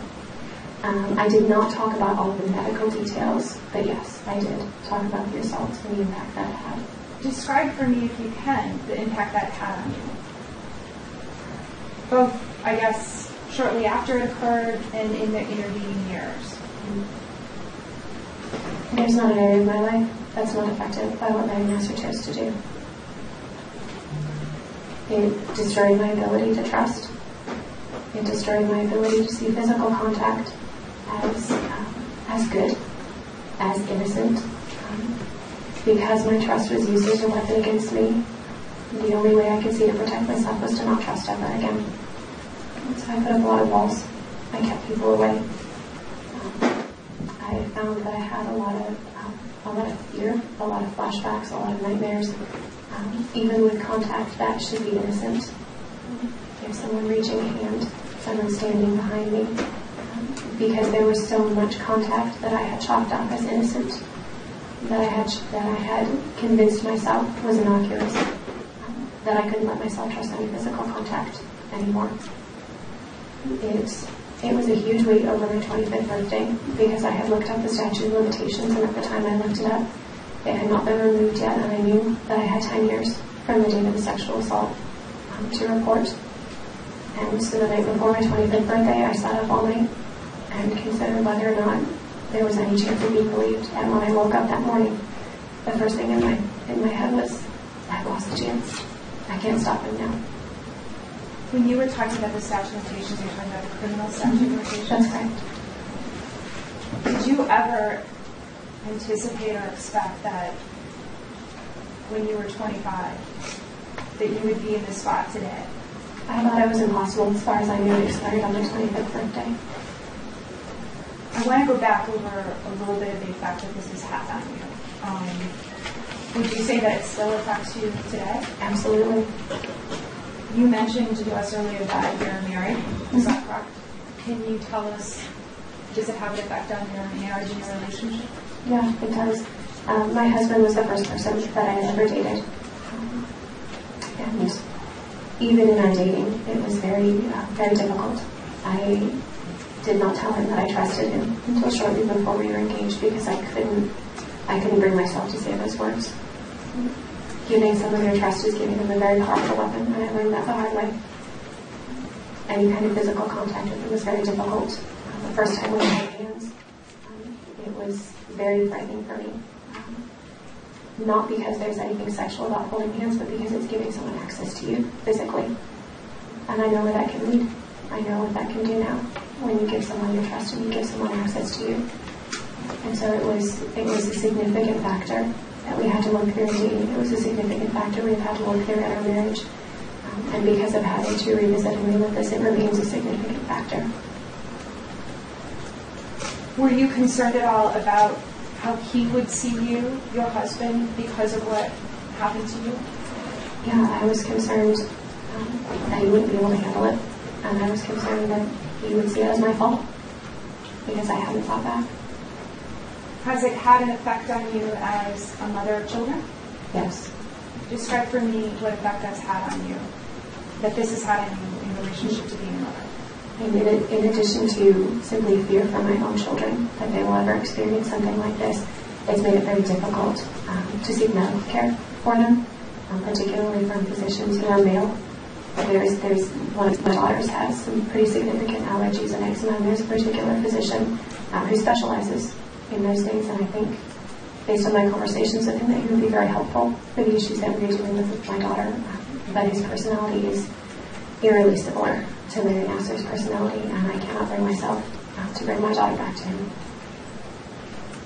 In your own medical care and treatment in the last 17 years, has your experience, what Larry Nassar did to you, had an effect on that? Yes, significantly. Shortly after I finished seeing him, I needed surgery for my wrists. And the only physician that could do the type of surgery I needed in Kalamazoo was male. And the time frame leading up to that surgery was terrifying for me. I had recurrent nightmares. I was terrified to be under anesthesia with a male physician in the room because I knew I wouldn't be able to defend myself. And I also knew I had no choice because he was the doctor I had to see for my wrists. That has continued to be a significant factor in seeking medical care. I see female physicians as much as possible, but it's not always possible. I have needed to have x-rays of my lungs and my ribs following one of the birth of my children. I had a male x-ray technician. That was very difficult.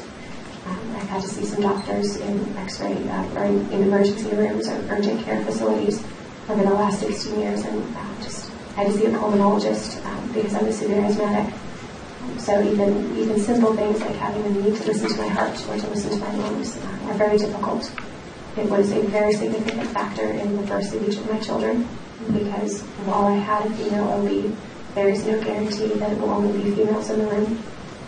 And there is the realization that at some point during labor and delivery, I become, because of the pain, becoming a position where you lose your inhibition and you're not able to defend yourself. And the shadow that cast over the births of my children, what should have been one of the most joyous events of my life, was very significant. Rachel, you mentioned that one of the lasting effects that you've had has been nightmares. Can you tell me more about that? I have several recurrent nightmares.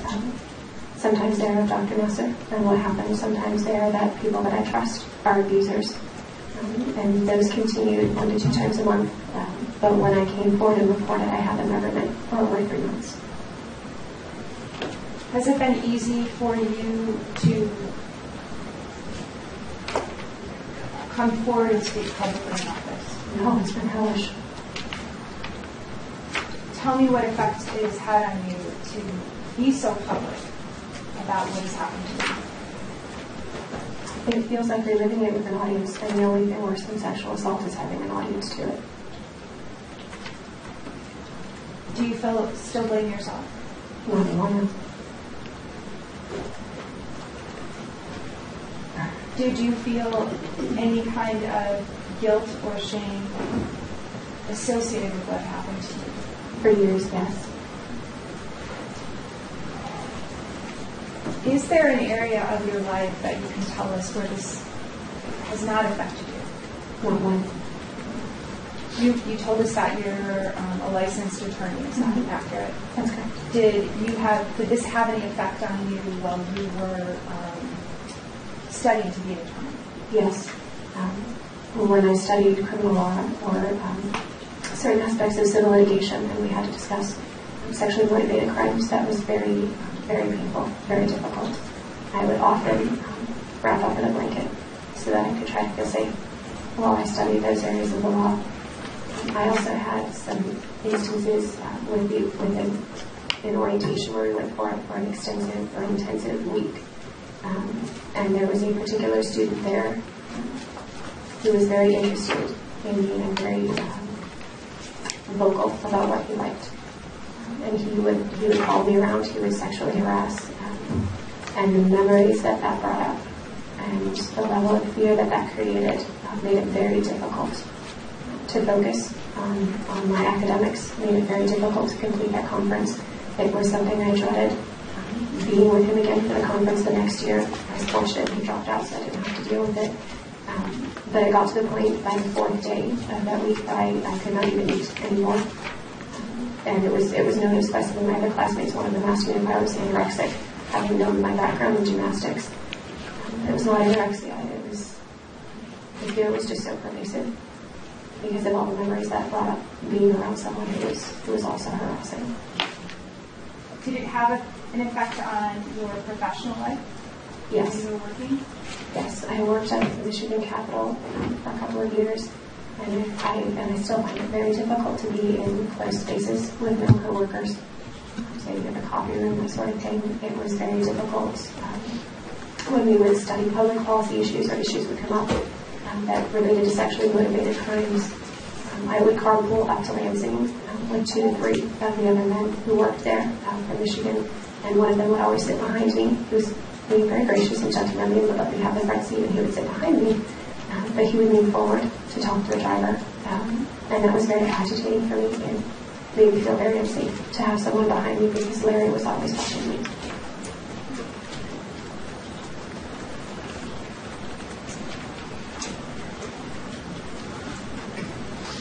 What did you think of your reaction to what happened to you? I tried to make sense of it. I couldn't understand why I froze. I felt a lot of guilt for having trusted, for having been so stupid, is what I really thought. What about in the subsequent years? What did you think about how you were processing it, how it was affecting your life? Sorry, I'm not sure. Sure. Did you think that your reaction was appropriate or consistent with what you had experienced? There was quite a time frame where I felt that the emotional, because they were sexually motivated, they do not bear any resemblance to any form of interpelvic treatment. That was something I discovered over the last 16 years as I researched. That they bear absolutely no resemblance. And also because Larry Nassar denied in my Title IX report doing intervaginal work, and he denied to Beauty Star doing intervaginal work. He claims he does only technical penetration, and what I experienced was not technical penetration. You mentioned the Indy Star report. I want to point your attention back to August of 2016. Did at some point you become aware that there was an investigation conducted by reporters from the Indianapolis Star related to USA Gymnastics? Yes, I saw the report that they issued. Was that the first report that was issued? It was. And how was it that you viewed or read this? It was trending in my Facebook newsfeed. And what was your reaction to that first report? I was right. If they covered up the coach's abuse this way, they covered up Larry Nassar's too. And just so we're clear, in that first report that you read, was there any mention of Dr. Larry Nassar? No, it was specifically the coaches. What did you decide to do after reading that article? I went to Indy Star right away. I wanted to alert them to be looking for his name. At the time I went to Indy Star, I did not know that the statute of limitations for filing a criminal complaint had been lifted. And so I sent the tip line email, and I said I was not abused by a coach. I was abused by the national team physician. And I gave them his name, and I told them a little bit about what had happened. And I told them in that email, I cannot report to the police. The statute of limitations has expired for me, but I will do whatever I can to make this stop. How exactly did you report what had happened to you to the Indianapolis Star? I told them I was sexually abused under the guise of medical treatment by Larry Nassar. Okay. Let me be more specific. Was it done through a phone line, a tip line, in person, or some other mechanism? It was via email. And do you remember when that was? I believe it was in August. August 4th. It was August 4th. 2016? Yes. Did at some point you receive a response back from any investigative reporters from the Indianapolis Star? Relatively quickly, I received just a very simple "thank you for your tip, we'll be in touch," and that was all I received in a couple of weeks. What was the purpose for reaching out to those reporters? I told them that I wanted to alert him to his name, and my hope was that as they were sifting through these coaches' files, that if USAG had buried anything on Larry Nassar, that they would be able to find it. Did there come a point where you found out that others had also come forward? A few weeks later, Mark Alazia from the Indy Star emailed me, and he said, we've heard now from 2 other women that have said the same name, and we would like to interview, and that's all he told me. And Mark Alicia is one of the investigative reporters that did the large piece. That's correct. Okay. What were your thoughts about speaking to this reporter at that time? I had researched Indy Star and the reporters that were on the team pretty extensively to be sure that they were legitimate in their techniques, that they had high ethical journalism standards. I had done everything I could to look at what they had done with the interviews and the research into USAG. Because I did not want to speak up if it was not going to be handled properly and ethically, and I did not want to speak up if I couldn't make it stop. Did there come a point where you decided to meet with those reporters? We did an initial phone interview a few days later, and then I did give them permission to come down and to record an interview. Was there a decision made by you at some point about whether to share your story anonymously or whether to give them permission to use your name? Mm-hmm. I decided to give them permission to use my name and my identity. Why is that? Because Larry Nassar was in such a position of authority and he was surrounded by such powerful institutions that I was confident an anonymous voice would not be enough. Somebody had to meet him where he was most comfortable and do it publicly and in a way that left no doubt. And I also thought it was very important to give other victims hope and to give them a voice. And I am a victim, and I know that you don't talk unless you think you're safe. And I felt that they would need a name and a face to know that they were safe to come forward. Was it easy for you to make that decision to go public? No. Tell me about that. There was a sense in which I had no choice, because that's what had to happen. And I knew that's what had to happen. But doing this publicly has been excruciatingly painful. It has greatly compounded the effects of the sexual assault. It is not a move someone takes because they want healing. I reached, I think, a good place of healing years ago. This is not me finding my voice. This is me trying to protect the women I couldn't protect for 16 years. I couldn't do anything for 16 years. And when I saw that Indy Star story, it was the first hope I ever had that someone would believe and that this could stop. And I wanted to do whatever I could do to make that happen. And there are things that are more important than what I want and more important than the cost to me. And that is protecting the other women and children if the chance ever arises to do it. Has there been a cost to you by being so public with what occurred to you? Yes. Tell me about that. I feel like I have relived my abuse with my youth. Details about me and my body that no one was ever supposed to know are out there forever now. I had an experience where my phone popped up a little window and my 5-year-old son saw it and said, "That, it's you, Mommy." Yeah, that's me. And I live with the reality that my son is going to find these details someday. And my baby girls are going to find these details someday. It is very painful for me to have my father getting updates about what happened to his daughter from his male co-workers, to have to send emails to my close friends and family who I had never told, and saying, "This is something I've never shared with you, but this is going to be in the media pretty soon, and this is why I made that decision." And to have to disclose that to every person in my life. To know that everyone I meet.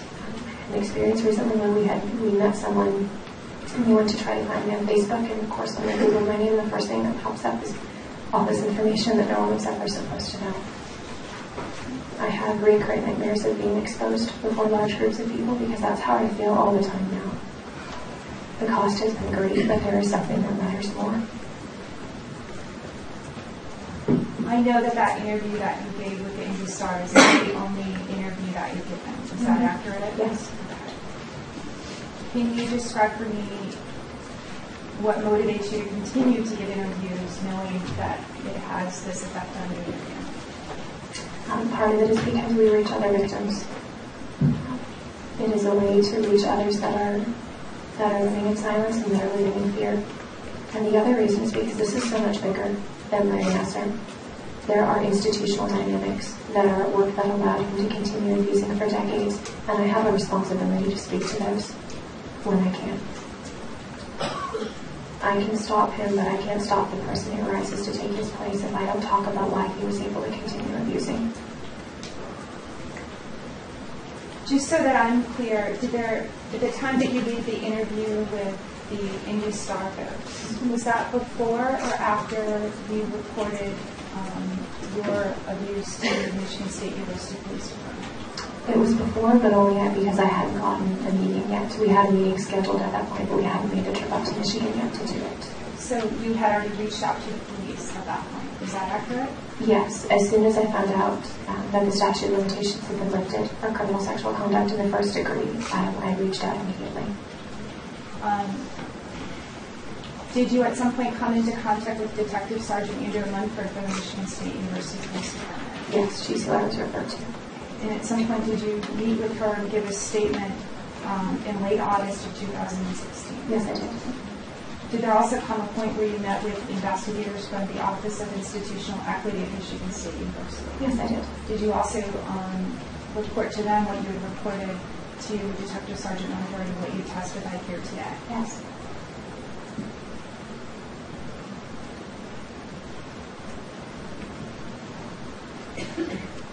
Did there come a point that you made the determination to retain civil counsel in this case, related to this case? Just a few months ago, yes. Do you remember exactly approximately when that decision was made? I think it was February, late January, early February. So, months after you reported that to the Michigan State University Yes. Police Department. Can you describe for me in very general terms what was the motivation in seeking civil counsel and representation? It was because the information kept coming out about the institutional cover-up with the USAG and NSC both.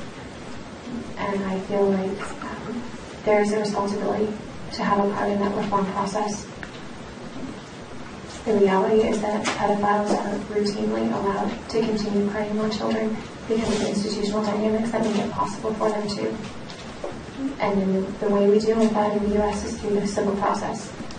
When it became apparent that criminal charges could no longer be brought for the failure to report at MSU and USAG and for how they enabled Larry Nassar to continue molesting little girls, I felt that I had a responsibility to take part in the process of institutional reform. And so I did sign on to the civil lawsuits at that time because that is the way that we do that in this country. Did you also make a decision that you were comfortable as, at that time in January, being known publicly for both the criminal report that you made and the civil litigation? Again, it's very difficult for victims to speak publicly. We do not often get the chance to hear from victims about why things have happened and what needs to change. I had already relinquished my right to privacy and my right to dignity and everything. There was nothing left I could protect. The only thing I had left was my ability to advocate for change. And that is best done when you have a name and a face.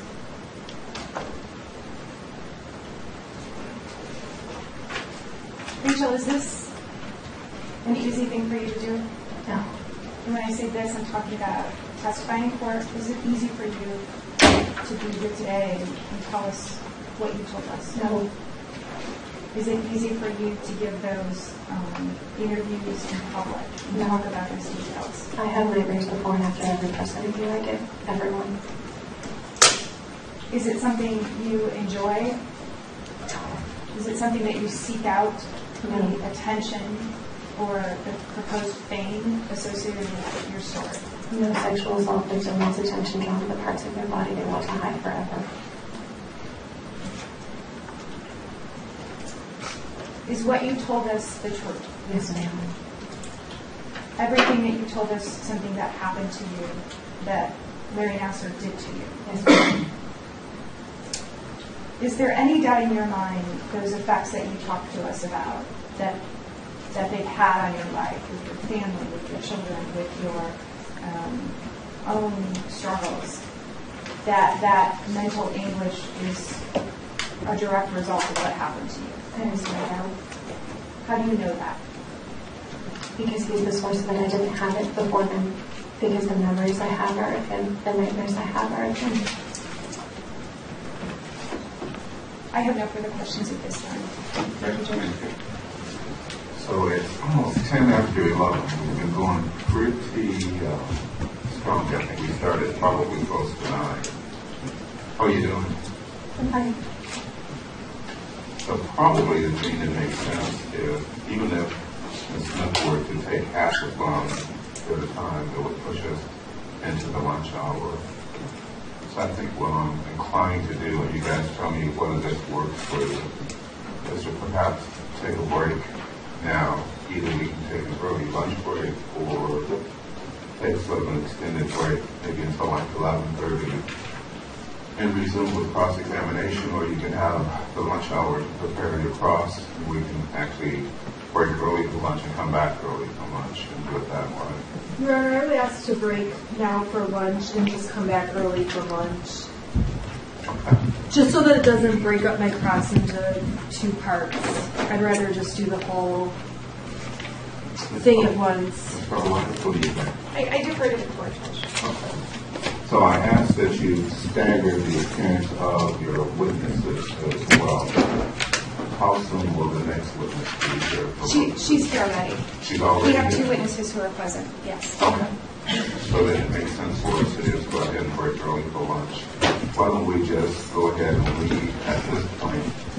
Actually, I think I'm going to have a little bit of an extended lunch. Instead of coming back at 12:09, we'll come back at 12:30. Okay? Thank you, Your Honor. All right. All rise, please.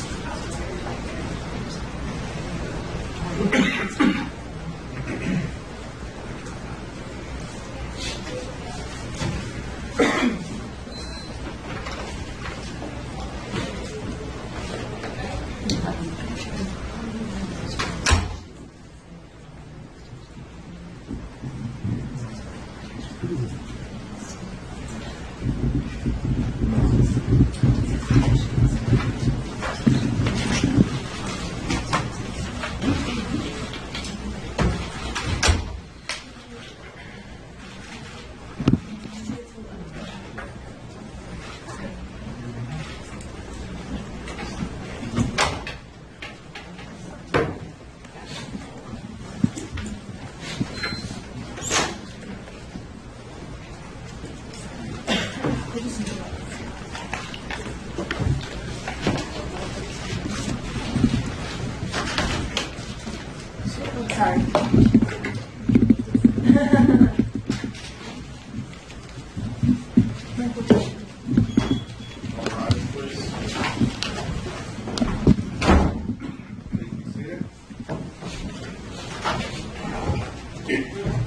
Go back on your record with regard to case number 1755FY. People versus Nassar. You ready to proceed? People ready, yes. Okay. Let's call for the witness to come back. The officer just charged to step up.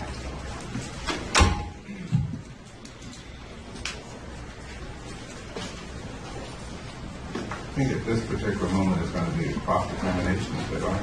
Yes, Judge. Thank you.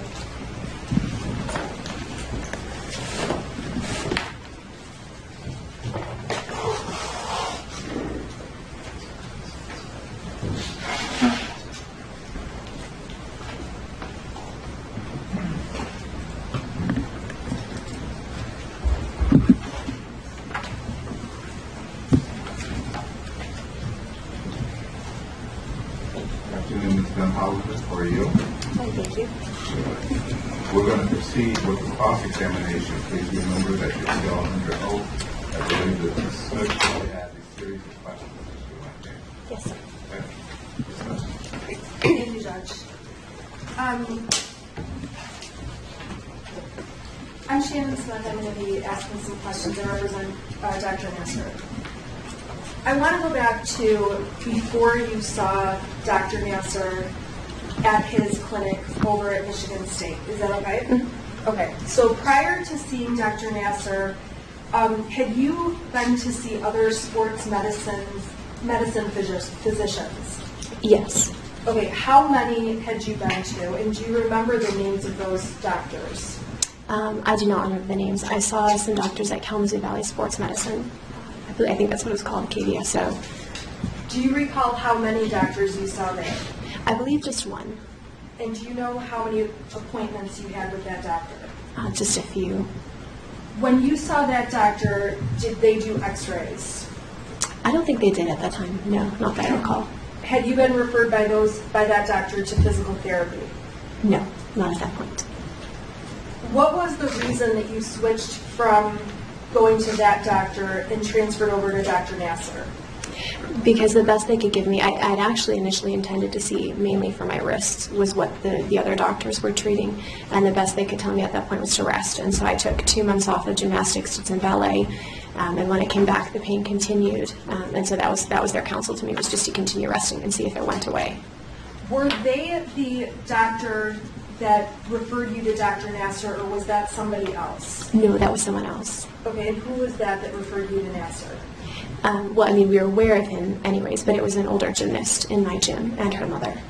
And when you say you were aware of him already, it's because he's known throughout the gymnastics community as the best doctor to see for gymnast issues, correct? Correct.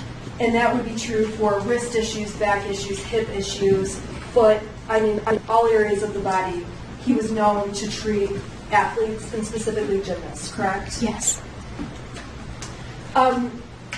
Prior to going to see Dr. Nassar, how long had you been experiencing pain? And if you could just describe what the symptoms were, that would be helpful.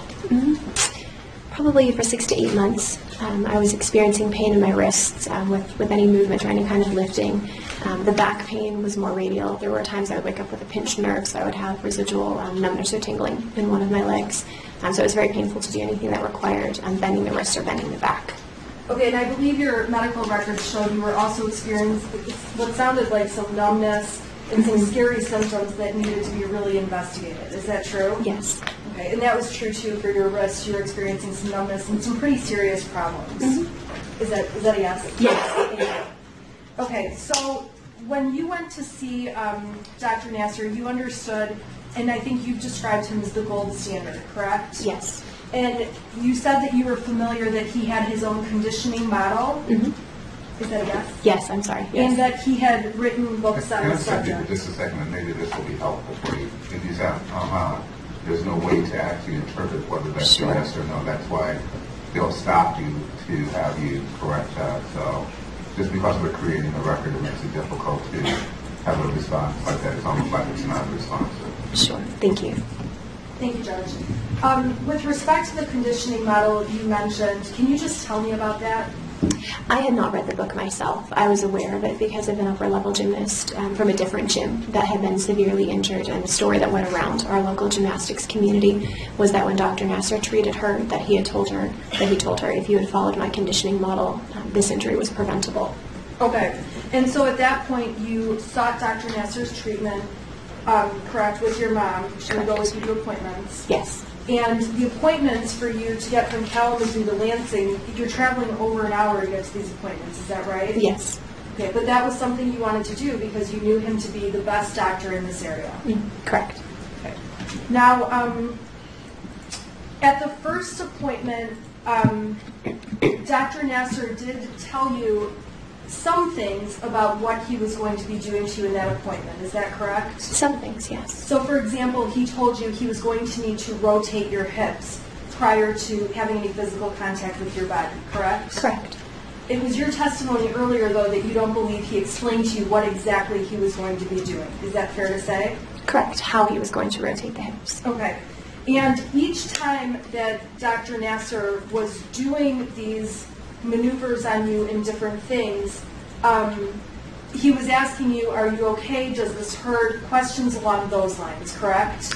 He would ask, am I hurting you, Rach? You would whisper it. That was the only feedback he requested. Okay, so am I hurting you, Rach? Is that correct? Yes. Okay, and each time you would respond to him whether or not it was hurting him, and he just continued on doing what he was doing with his procedures. Mm-hmm. Is that a yes? Yes. And it's fair to say that the procedures he did seemed very rehearsed to you. It seemed like procedures that he had routinely done over and over. Is that correct? That is correct. So as he moved through them, there wasn't any taking breaks or anything like that. It was a very fluid exam and a very fluid set of maneuvers that he was doing to you, correct? Yes. Okay. And now looking back, you believe that the fluid movement of going through the procedures is something he had done to many, many people. Is that correct? Yes. Okay, and at all times, while Dr. Nassar was doing the procedures to you and the examination, your mom was physically in the room, correct? Yes, she was. And I understand that there's discrepancies about what she can see or not see, but there wasn't any time that he said to her, I'd like you to leave the room, or I'd like to be alone with your daughter to complete some of the exam I have to do, correct? Correct.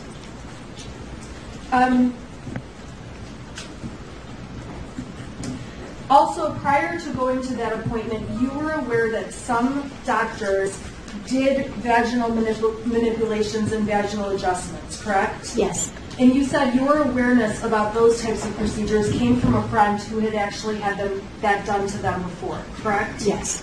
You didn't have any medical textbooks or textbooks about those types of procedures and how they would be done or what you could expect to happen, correct? Correct. And this is back in the day before Google was huge, so my other assumption is you're not on Google, looking up these techniques, Googling them, and getting information. Is that fair to say? Correct. So really the only knowledge you had about these kinds of vaginal techniques being used were from bits and pieces you had heard from other people about the treatments they received. Is that correct? Yes.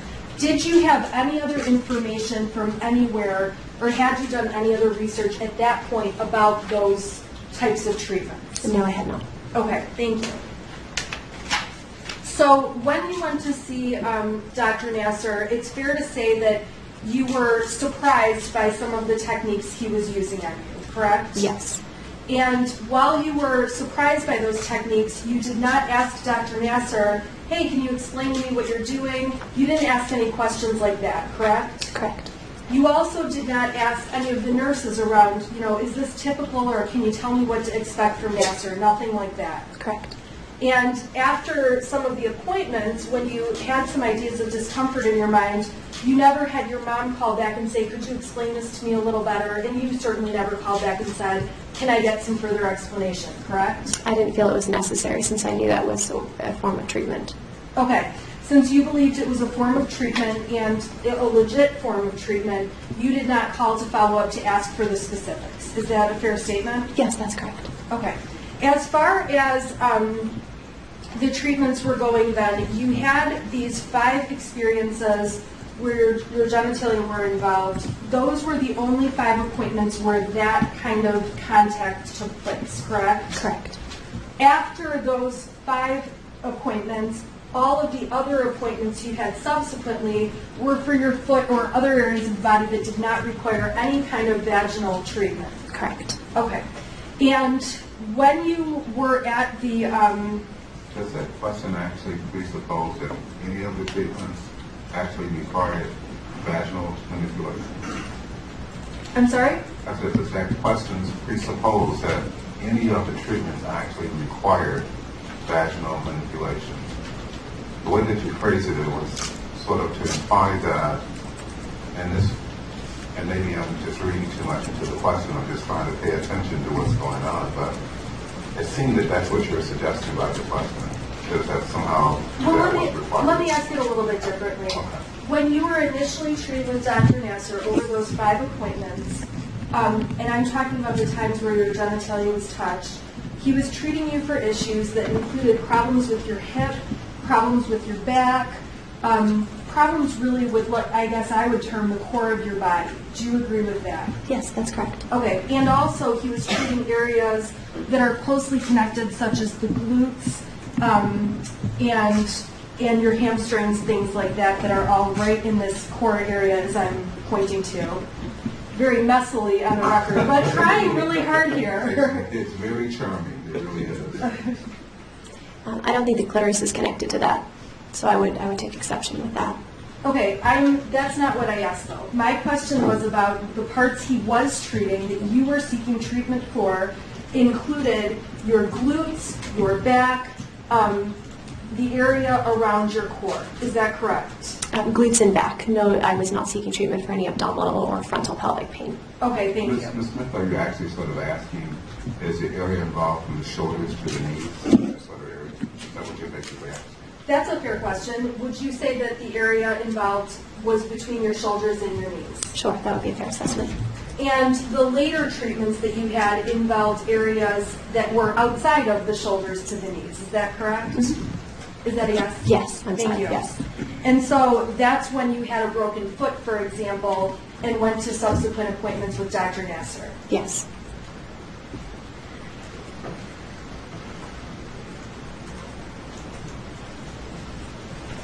Now,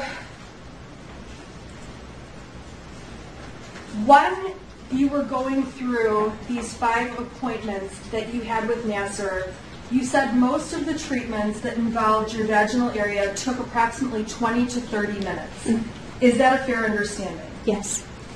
And during those 20 to 30 minutes, 30-minute intervals, that is when he would be doing the motion you showed on the record repeatedly as he used his other arm to massage or touch other parts of your body. Is that correct? Yes.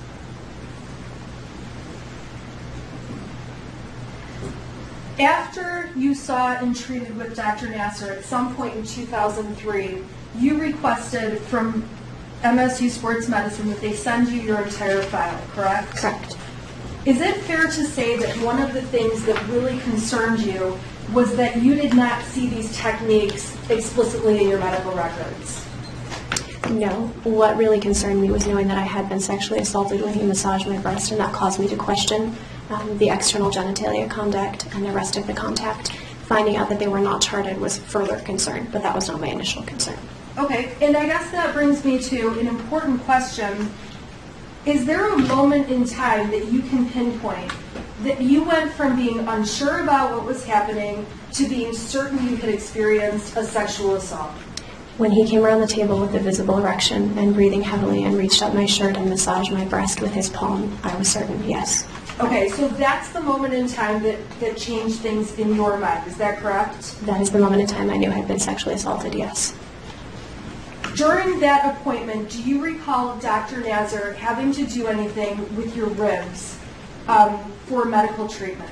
No, and I had actually had osteopathic treatment by a pediatrician who did have to treat my ribs, and so I knew what that should have appeared like. Okay.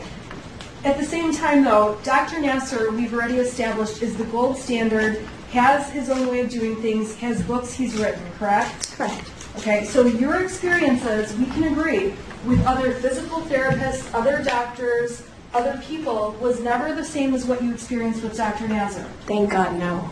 And it's also possible that part of the reason it wasn't the same is because Dr. Nassar does things differently, correct?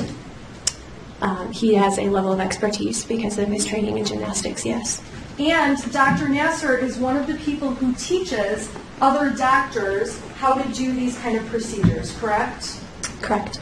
You have seen, for example, some of the videos that Dr. Nassar has put together to show other doctors how to do these procedures, correct? The procedures that are in those videos are not the procedures he was doing on me. I'm going to get to that in a second. You have seen some of the videos that show procedures Nassar is trying to teach other physicians to do, correct? Yes, I have seen some of those. How many videos of Dr. Nassar's video collection have you seen? Well, Judge, I'm going to object. I don't know how that's relevant to the specific acts that he committed upon her. What he teaches others, what he shows, I don't see the connection to the relevancy as to what he did to this particular victim. Your Honor, I believe that the complainant made conclusions based on videos she saw, and I don't believe that she has seen all of Dr. Nassar's videos. I believe she saw a selection of them. And if her belief is furthered that what he was doing is not legitimate medical treatment, that's highly relevant to this court. And she's not an expert. She has no basis to know whether or not it was legitimate. And so I'm just trying to see what she has seen to determine that it was not legitimate treatment.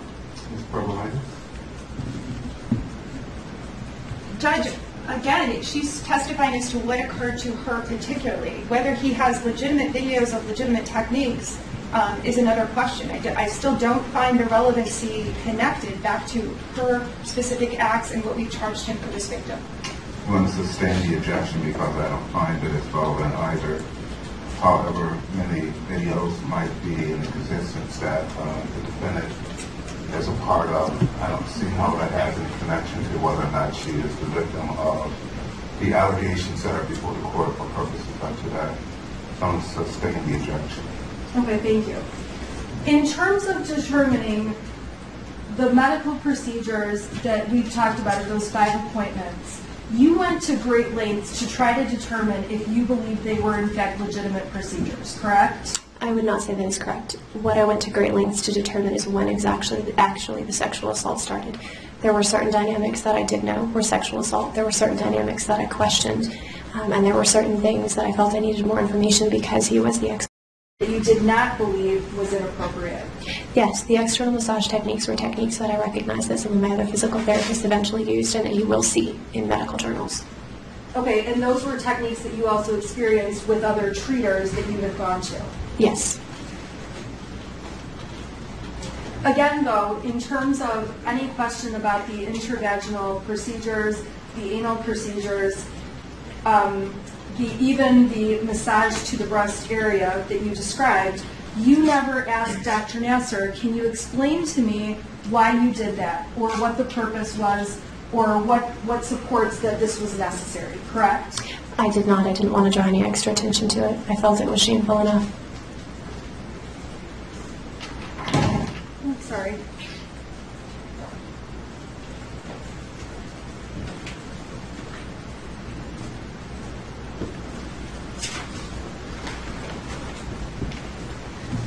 There was also an appointment that you attended one time when you and your family brought not your family, but you and your mom also had a friend ride in the car with you. Is that correct? That is correct. And that friend, you were present while she was treated by Dr. Nassar, correct? That is correct. And what you observed during her treatment was the same as the kind of things that would take place to you during your treatment. Correct. And after you and her left the appointment, you discussed how uncomfortable it was or how strange it was. Is that a fair characterization? Yes. But the things that you had said you experienced were also things that she said she herself had experienced as well, correct? Correct. And in fact, when she experienced them, you were in the same room and your mother was present as well. Is that correct? That is correct. The friend that took place with, can I please have her name? You may not. She has asked me not to give it. And you have actually had a fight with this friend about coming forward in this case. Is that correct? No, I would not characterize it that way. She has asked me to keep her out of it, and to the best of my ability, I intend to. Okay. She has not gone to police or gone to the Attorney General's office and spoken with them? She has not, to my knowledge. If at some point a court orders that you release the name, will you provide the name to the Attorney General's office? If the court so orders, I will do so.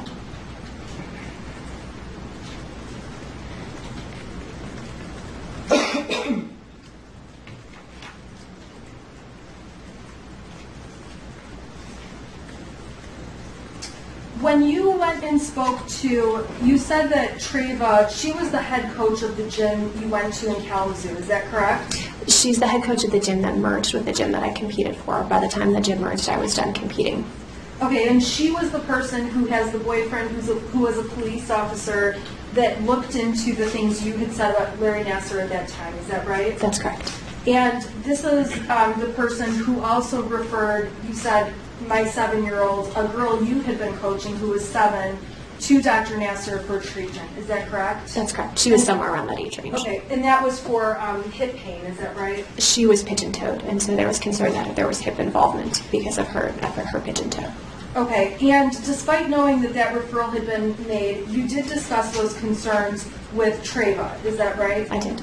You did not say anything to the 7-year-old's mother or father about what you had experienced or with Dr. Nassar, is that correct?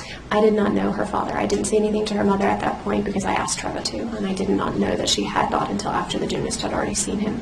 After that appointment had taken place and you were aware, I understand you became aware after the appointment had taken place, did you ever do any follow-up or inquire of them if anything had happened at that appointment? I did not.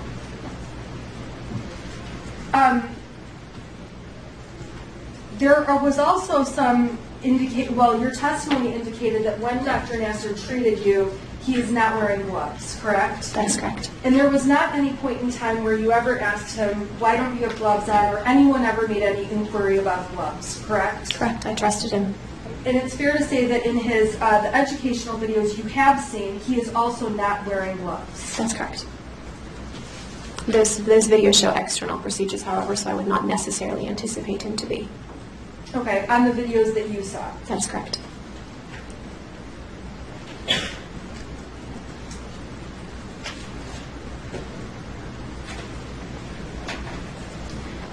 Earlier today when you testified, you mentioned that you did not ever have issues with your pelvic floor. Can you explain to me what you meant by that? I never had a diagnosis of a specific pelvic floor problem, such as, for example, urine leakage. Okay. I didn't have a pelvic floor injury such as a tear, as you would expect from childbirth or something along those lines. Okay. So where did you learn what would be an acceptable cause or an acceptable condition that would warrant pelvic floor treatment? I began to do research on my own. As I got older, I also eventually had pelvic floor treatment by a therapist who specialized in it after the birth of my 3rd child. Okay. And so you went and saw a physical therapist after the birth of your 3rd child, and that was in part due to a tailbone issue, correct? Yes, in part. Okay. And so you had pelvic work done at that time, but that was by a physical therapist. Yes? Who is trained in pelvic floor work. Most of the therapists who do pelvic floor work are physical therapists. Okay, but this is not an osteopathic manual medicine physician, correct? No, but it's the same techniques in the same training schools. As far as you know? With every therapist and professional I've spoken with, yes. Okay. But in the grand scheme of things, you did not consult with an expert in sports medicine with respect to the pelvic floor. Is that a fair statement? That's a fair statement. Most injuries to the pelvic floor will require the same types of treatments regardless of how they got there. And I think we can also agree that having an expert in sports medicine like Dr. Nassar is more uncommon. It's not as common as a set of physical therapists that do pelvic floor treatments. Do you agree with that? Certainly.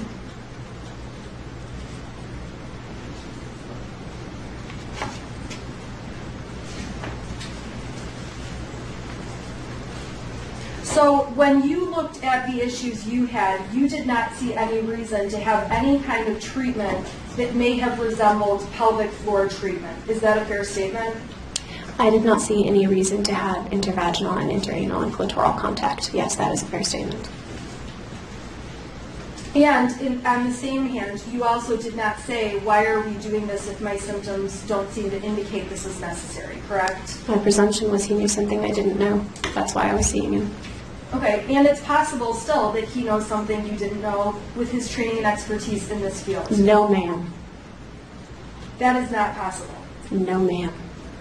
And that is why you firmly, obviously, believe you've been a victim of sexual assault, correct? Yes, ma'am. If you were to have the opportunity to sit down with Nassar and have him explain why things were done or what he saw, you would not be interested in hearing it, correct? There is nothing that he can say at this point, no. Thank you.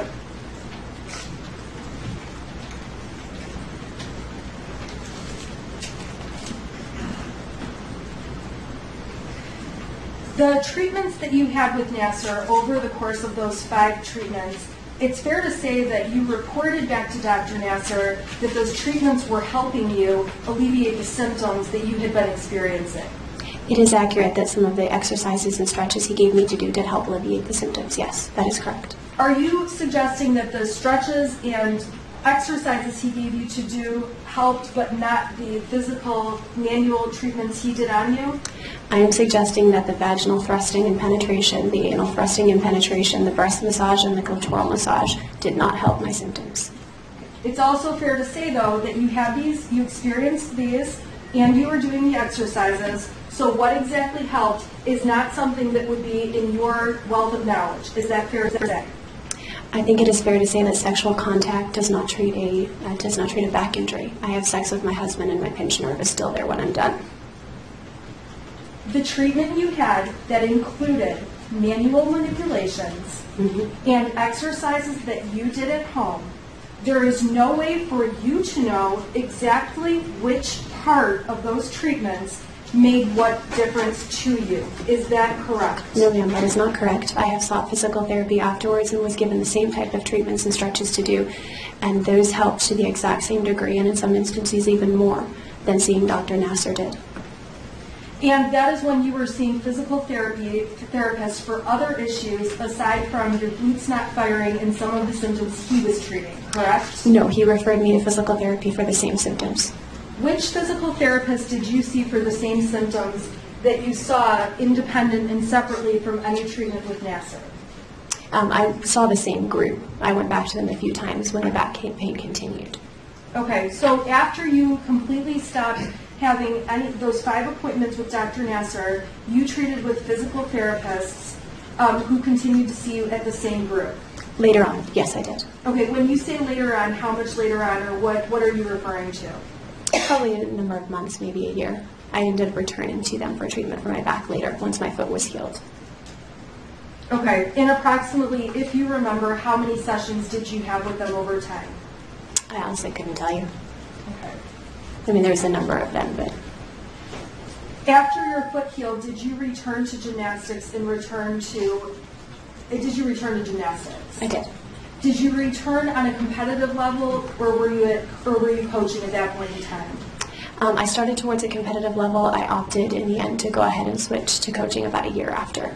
How old were you when you switched to coaching and stopped competing? About 16 and a half.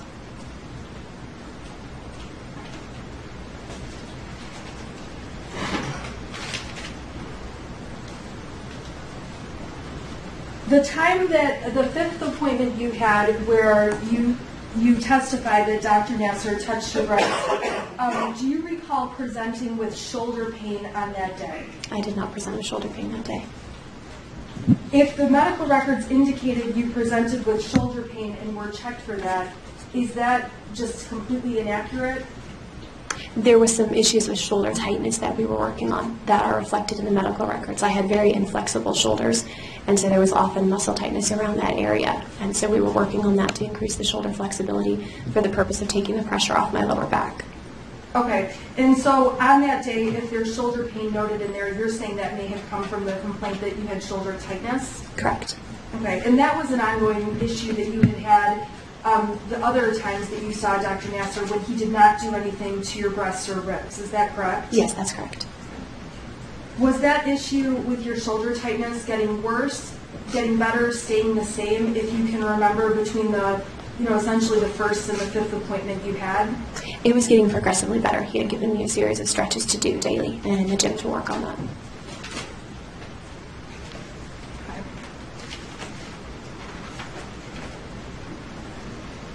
The Shirley Sanders, who you saw when you had a concern that she would believe there was sexual activity, and you described the treatments, where is her office out of? If you can just tell me what city. Kalamazoo. Kalamazoo. Is she somebody that you only saw that one time, or did you see her multiple times? I saw her for some continuing ongoing medical care a few times thereafter. This is a question, if you know the answer, but if you don't, I understand. Do you know why we only got the notes from one of or two of the appointments and not anything further? Is that what you provided the prosecution? Those are the only ones I requested, but I did transfer to an OB shortly thereafter, so I genuinely couldn't tell you after those first couple of visits if I had more with her. She transferred to another practice shortly after I had seen her, and so my care transferred to a different doctor. Did you continue treating with her at the new practice? I did not. Okay. What is the doctor's office, the name of the group that you ended up transferring to? I stayed with the group. I think it's Bronson Internal Medicine. I'm sorry, what was that? I think it was Bronson Internal Medicine. I was with Wendy Bauer for a while. Okay. At what point, or what year did you don't have to say where you moved to, I'm just wondering what year you moved out of the Kalamazoo area? 2012, I believe. 2012? Somewhere around there. So your medical treaters at that time would have been that Bronson group, or Shirley Sanders, or you said Wendy Bauer. Is that fair to say? Yes. Are there any other doctors that you routinely saw, like a primary care physician or something like that? The OB served as my primary care. Okay. And I have 4 kids, so Oh, I did I'm the same sorry. thing for years. Elizabeth, I'm sorry. I did see Elizabeth Warren as a PCP on Elizabeth occasion. Warren? Yes, ma'am. Ladies, you're both talking at the same time. Oh, I'm You sorry, can't talk at Judge. the same time because my assistant's going to go crazy. So I need I you apologize. to just ask your questions. Please wait. Take it like a beat or so before you start to respond, because otherwise it becomes really hard for her to keep up and to keep her notes straight. Sure. Thank you. Okay. So you said you also treated with Elizabeth Warren, who was more of a primary care physician.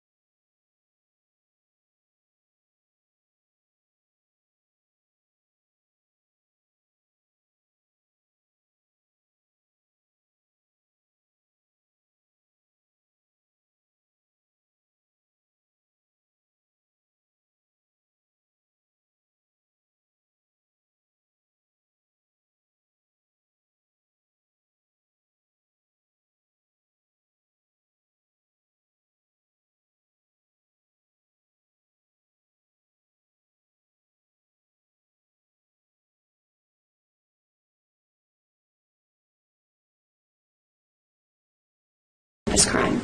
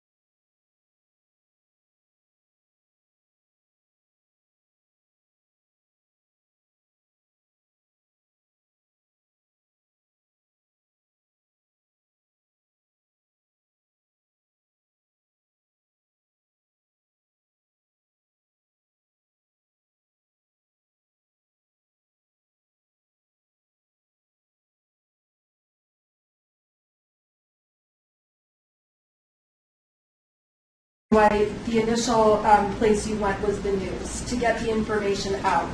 No, the reason the initial place I went was the news was because I didn't realize I could still file a police complaint.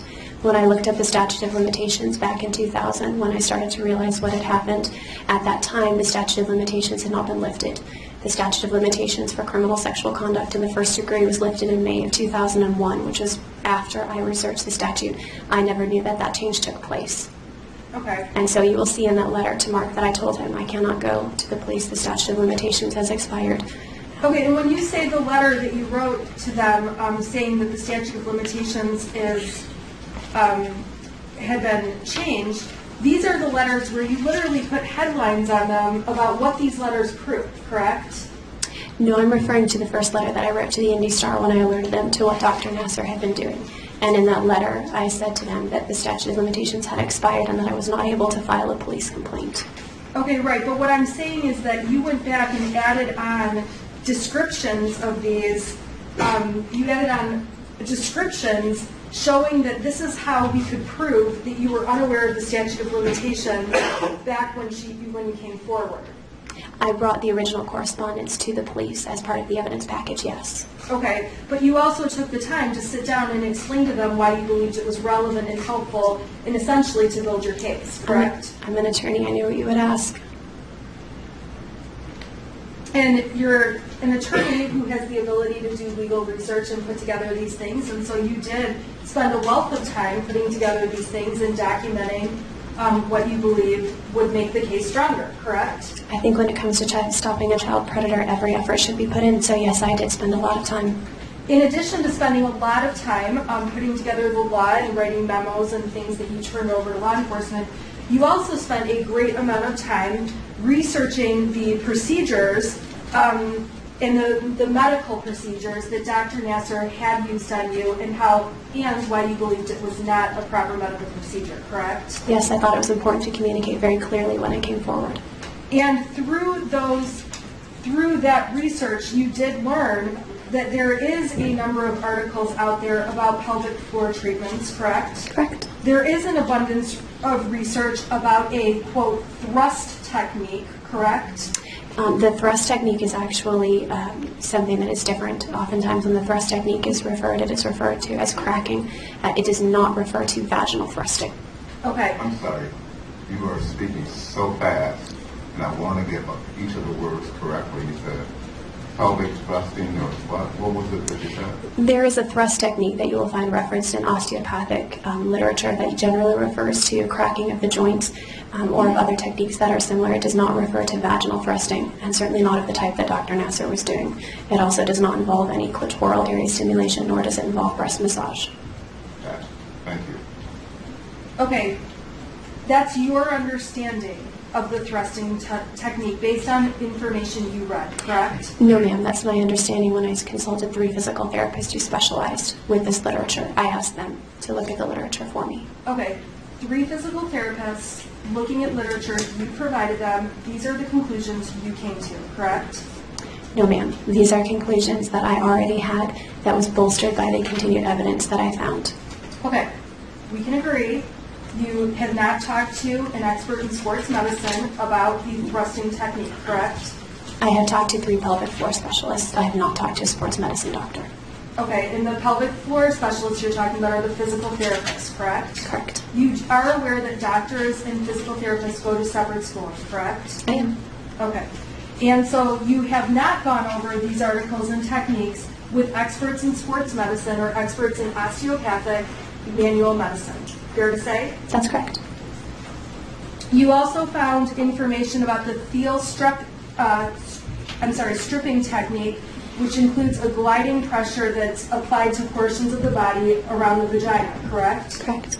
And that technique is something that you would have only discussed with these 3 physical therapists. Conclusions that are drawn from that are when you compare what Dr. Nassar did to what those medical journal articles state is legitimate valid technique. Can I get you guys to stop for just a second? Can I see counsel? Sure.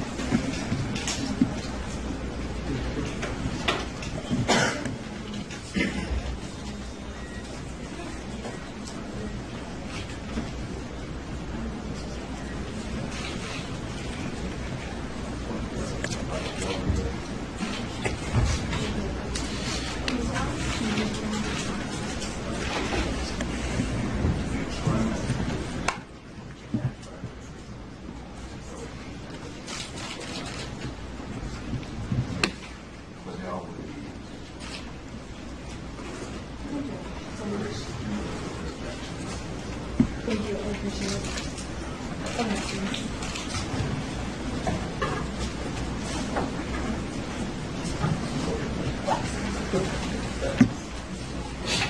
All right, so we've had a little bit of a sidebar, and maybe this is going to help to move things along a little bit. Yes, thank you, Judge. Okay. And I do want to clarify one thing. I was asking you about some of the articles that you sent over to the OIE, the Office of Institutional Equity at Michigan State. You also went to meetings with them and discussed these issues with them, correct? I did. And you sent them follow-up. They sent you some materials about videos, Dr. Nassar, and you sent follow-up information about why you agreed or disagreed that those videos complied with what you say happened, correct? Yes. Okay, thank you.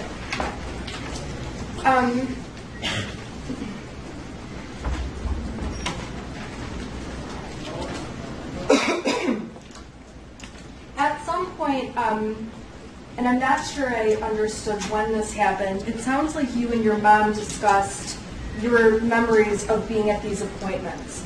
Do you recall the first time that you and your mom had a discussion about what you remembered from the appointments and what she remembered? We discussed when it first came out, when I first told her that he had done the breast massage, and I told her about my seeing him with an erection. She remembered the same thing. When was that conversation that you just described? About 2001. It's about a year later.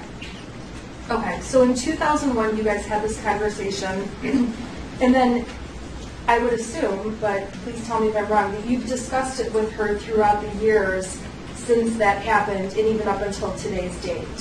Actually, not very often. I tend to be a pretty private person, and I prefer to heal privately. So Okay. it's not that we've had no conversations, but we have had very little. Okay. At the time that you were telling your mother you believed he had a visible erection, that was the first you heard that she believed she saw an erection too, correct? That's correct. After the day where both of you say you saw an erection, though, I just want to make sure I'm clear. You did go back to see him many, many more times for your foot. Is that correct? No, at the point that that conversation happened, that was after my treatment when my foot was done. It was later on in 2001 when I was done. Okay, but it is fair that the timing was you say you saw the erection and went back to have more treatments on your foot, correct? That is correct. You just had not discussed that particular issue with your mother. Correct. And during all of those appointments with Dr. Nassar, there was never any type of erection or anything like that, correct? Not in the ones following, no. Thank you.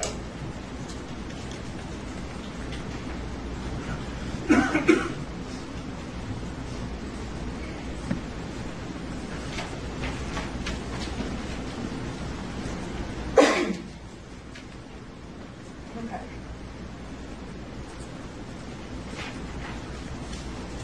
You testified that the only thing worse than having being sexually assaulted is having an audience. Do you recall testifying that way? Okay.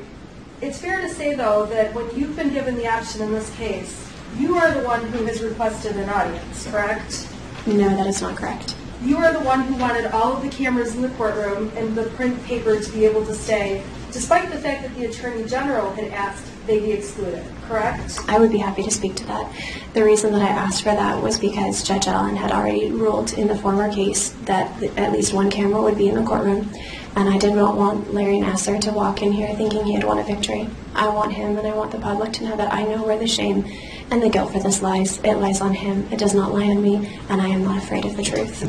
And that is what you have said in your interviews to Dateline, to 60 Minutes, to People Magazine, to numerous other news agencies. Is that correct? I've never done interviews with Dateline or 60 Minutes. I was not part of that.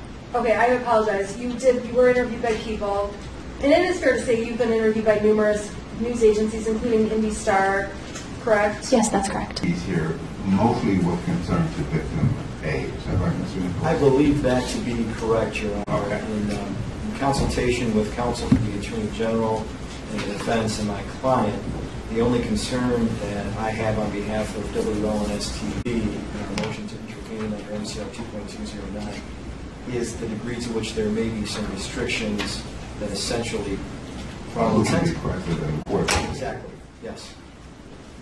Yes, I actually sort of entered order, probably about a week ago, that's what I'm thinking, where we had these initial discussions about who was going to be allowed to be present in the courtroom and under what circumstances. And we believe that it was actually something that was sort of joined in by both counsel, both opposing counsel. I don't know that Ms. Smith had a big, huge dog in the fight at that particular point. But what I had essentially ruled was that there was also a very similar motion that had been brought before the Honorable Julie Renicky out in Eaton County. And so with respect to victim A, I had indicated that I would follow the order that Judge Brinke had entered with regard to who could be present in the courtroom with regard to victim A, alleged victim A. I have to continue to make sure that I add that qualifier. So because we're not actually at that point now for us to consider what's going to happen or whether or not Mr. Provides is actually going to call the alleged victim A, I think we'll just kind of table that until we get to that bridge, so to speak. So that, I think that allows you to be able to leave today because she's indicated that she's not going to be calling that person today. So we're going to call victim A, alleged victim A on the second day. She is scheduled to be our first witness on that day. Then I don't know that that will change as it relates to our presentation today. Well, you always have the ability to decide what it is that you want to do, and you can do that at the 11th hour, of course, because you're the one that has to prove the case. And so you decide if you don't want to use that person. I don't want to get into a discussion about something that might be moved. And since it might be subject to being moved, we'll just take it up on the day that you intend to call that potential witness. Okay? Thank you. Mr. Nichols? What day is that? Friday the 26th. Friday, May 26th. I believe at 9 o'clock. All right, the boss says it's on the 26th. Friday before Memorial Day. Does that mean that you're not available? No, I'll make myself Okay. available. All right, we're very worried, Mr. Nichols. I'll advise Ms. Schiller-Nichols that plans shall change. Well, hopefully. All right, let's do this. This is a natural point for us to take a little bit of a breather. We didn't go very long that time. I think we got started right around 12:30 or 12:35. By my count, it's now 1:40. Maybe we should take a little bit of a break. Maybe we'll come back. How long do you think the testimony is going to take? I think, what I can tell you, I'm the worst judge of this kind of question, Judge. Next witnesses, I anticipate, at least from the perspective of the prosecution, to be much quicker than Okay. the prior. Do you think we could actually complete the testimony both direct and cross? Of our next victim? Yes. I think so. I absolutely hope so. I mean, I can tell you, we have 2 other victims waiting, right? And I'm hoping we could get to at least 1 more of them. I would think that that's probably not likely, but we can't really, we can't limit what it is that might be legitimate in terms of Ms. Smith's cross-examination. And of course, she won't know because it's going to be Mr. Nassar, then it's going to be more of a problem then. We can leave early if you want. I prefer that we stay late, but Well, there are union rules and whatnot that apply, so we just can't keep the courthouse open and have security here all night. But all kidding aside, I think probably the most we can probably get done today is probably to finish the next witness, and then we can kind of figure out where we're at. The chances of us being able to complete 2 witnesses in the course of less than 3 hours is probably not realistic. So I think we could probably, if we're on top of our game, complete 1 additional witness, but we'll just see where we're at once we do that. Mr. Nichols? Yeah, I just, before I go, need to know from the Attorney General if there's going to be a motion to restrict access by the media. I don't know how practical it would be for the media to tool. I'm talking about the TV and potentially radio. How effective or possible it would even be this afternoon to set up a pool. I don't know if that's what's contemplated, but I think that's where it's going. Well, I know in the past we've tried to limit the intimidation factor of having a whole sort of gathering of video cameras. I think that they are sort of obtrusive in terms of how people do them. I think that we're probably comfortable with them, but a potential witness may not be.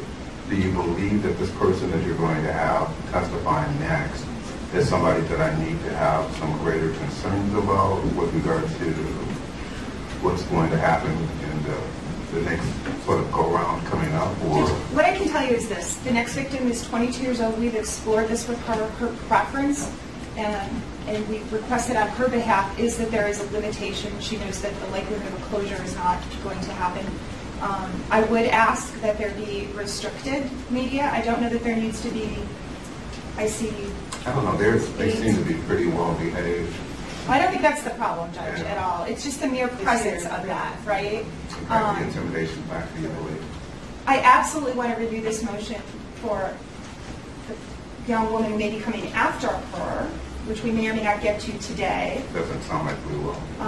Because she is a minor and that is a concern of hers. But as far as this next witness goes, I would ask that if there's a way to limit or reduce the number of cameras in it, and perhaps they can collectively share information. So let's see if Ms. Smith has an impression with regard to that, Ms. Smith. Or Mr. Inberg, whichever one of you wants to speak to that. Rock, paper, scissors. No, we have no objection, Judge. We just have no objection. We have no objection to the cameras being present. And I have not found them to be too intimidating. They have not bitten anyone. They've been behaving. I don't think there's any reason. We have adult witnesses why we would keep them out. Anything further, Ms. Purvolitis? So I think based on at least what I perceive about what's going on today, I'm going to allow, unless there are people that actually have cases out of Washington or something that you need to cover, you know, everybody wants to stay. I think I'm going to allow you guys to stay because unless I get an impression from the witness and her body language, because it is a woman, I take it. That's correct. That maybe I will revisit this question if there does seem to be some apparent intimidation in terms of the number of people that are in the courtroom. I think I'm prepared to allow for everyone to remain as long as everyone remains on appropriate and civil behavior. Okay? Judge, may I request of the court that you disseminate not only to the press but to the public that are present those restrictions that we've already placed in the form of an order? And the nature of this, the nature of this order is that everyone can remain, but there should not be any identification of this witness. There shouldn't be any pictures of this person's face or any mention of this person's name. That this is going to be a situation where we're really endeavoring to try and protect this person's privacy. And so if anyone, it looks like it's all lawyers and journalists that are in here and any of that. Raise your hand if you're just from the public. So you're not just from the public. If you're just from the public, it looks like there are only 4 or 5 people. So everyone understand what the ground rules are. Okay? So with that, I'm prepared to allow for the folks that are here to remain here, and then we will just, you'll let me know if you sense anything, and I'll be watching with regard to this.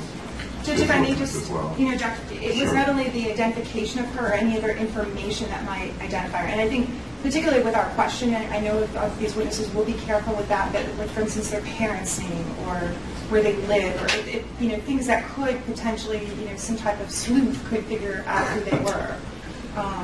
Sleuth? I haven't heard that. I like that word. Dick Tracy or somebody. So nothing about this person should be used outside of this courtroom to try and identify who that person is. Okay? Thank you. That's going to suffice. Yes. Ms. Nichols, anything else further for you? I'm going to retire in my office. If something comes up, my client can get a hold of me. Sounds like an appropriate plan. Thank you. So let's take a break. We will reconvene at 2 o'clock. Okay?